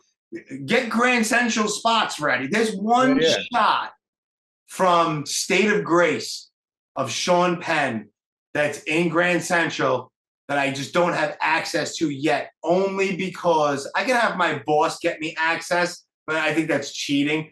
I want to get it because the whole spot, there was an area that a couple of stores had like a fire or something like that a couple of years ago, and it's been blocked off ever since. There's actually no access to it, but that's the four corners of the actual terminal are open, except for the one damn corner that I need to get to. I'm like, damn it. Wow. Yeah. I just followed in Danny's footsteps this past weekend because I went up to New York, and he had done the Strange Days cover from the Doors. Yeah, and that's pretty cool. I think that might have been the first time I kind of talked with him online. I was like, how did you do this? Because I guess the front of the album and the back of the album are both from the same photograph. Right. He just chopped it in half and put one on the front and on the back. And he told me like he had a cool interaction with somebody who opened the gate and let him back there. I ended up taking the pictures without having the gate open, and I think it's going to work out. But I think he had a good story about it. So just goes to show you, man, if you talk to people, I find myself, I'm usually pretty quiet with strangers, but if I'm trying to get a spot, I might be a little more apt to strike up a conversation. Show them what I'm doing on my phone and try to get somewhere where I wouldn't normally be able to. I do that all the time, only because I don't really want to approach people and talk to them, but I'm here and I don't want to leave here without my shot, or at least literally actually giving it my all to get the shot. You know? Yeah, absolutely. So listen, I'm going to try to remember. There's a couple of sponsors that we got to shout out. Yes, look at you. Let me see if I can do this. It's I have to ask, do you drink coffee? I do. All right. Well, Dead Sled Coffee, right? Yes. And I don't know if they have a slogan, but Dead Sled Coffee is a sponsor for Mission Statements. And Tom LaFave up at Stroudsburg, Pennsylvania. He has Main Street Jukebox. Is that right? Yeah. Right. Yes. Yeah. Awesome. And he's a great guy. He's very supportive. He's a Delta Bravo guy too. So check that out.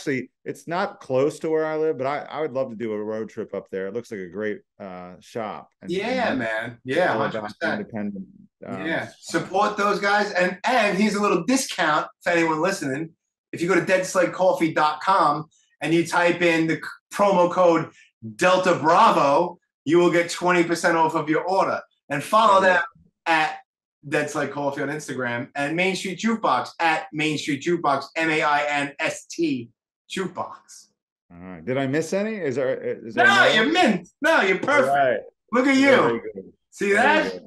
See, if I decide to ever hang up my hat, which I never see that happening, I pass the torch to you. You're like a natural. Well, hey, I really mean it when I said I wanted you to have a chance to tell your story, because it's a great story, and you had you put all of this energy and this time to walking the walk.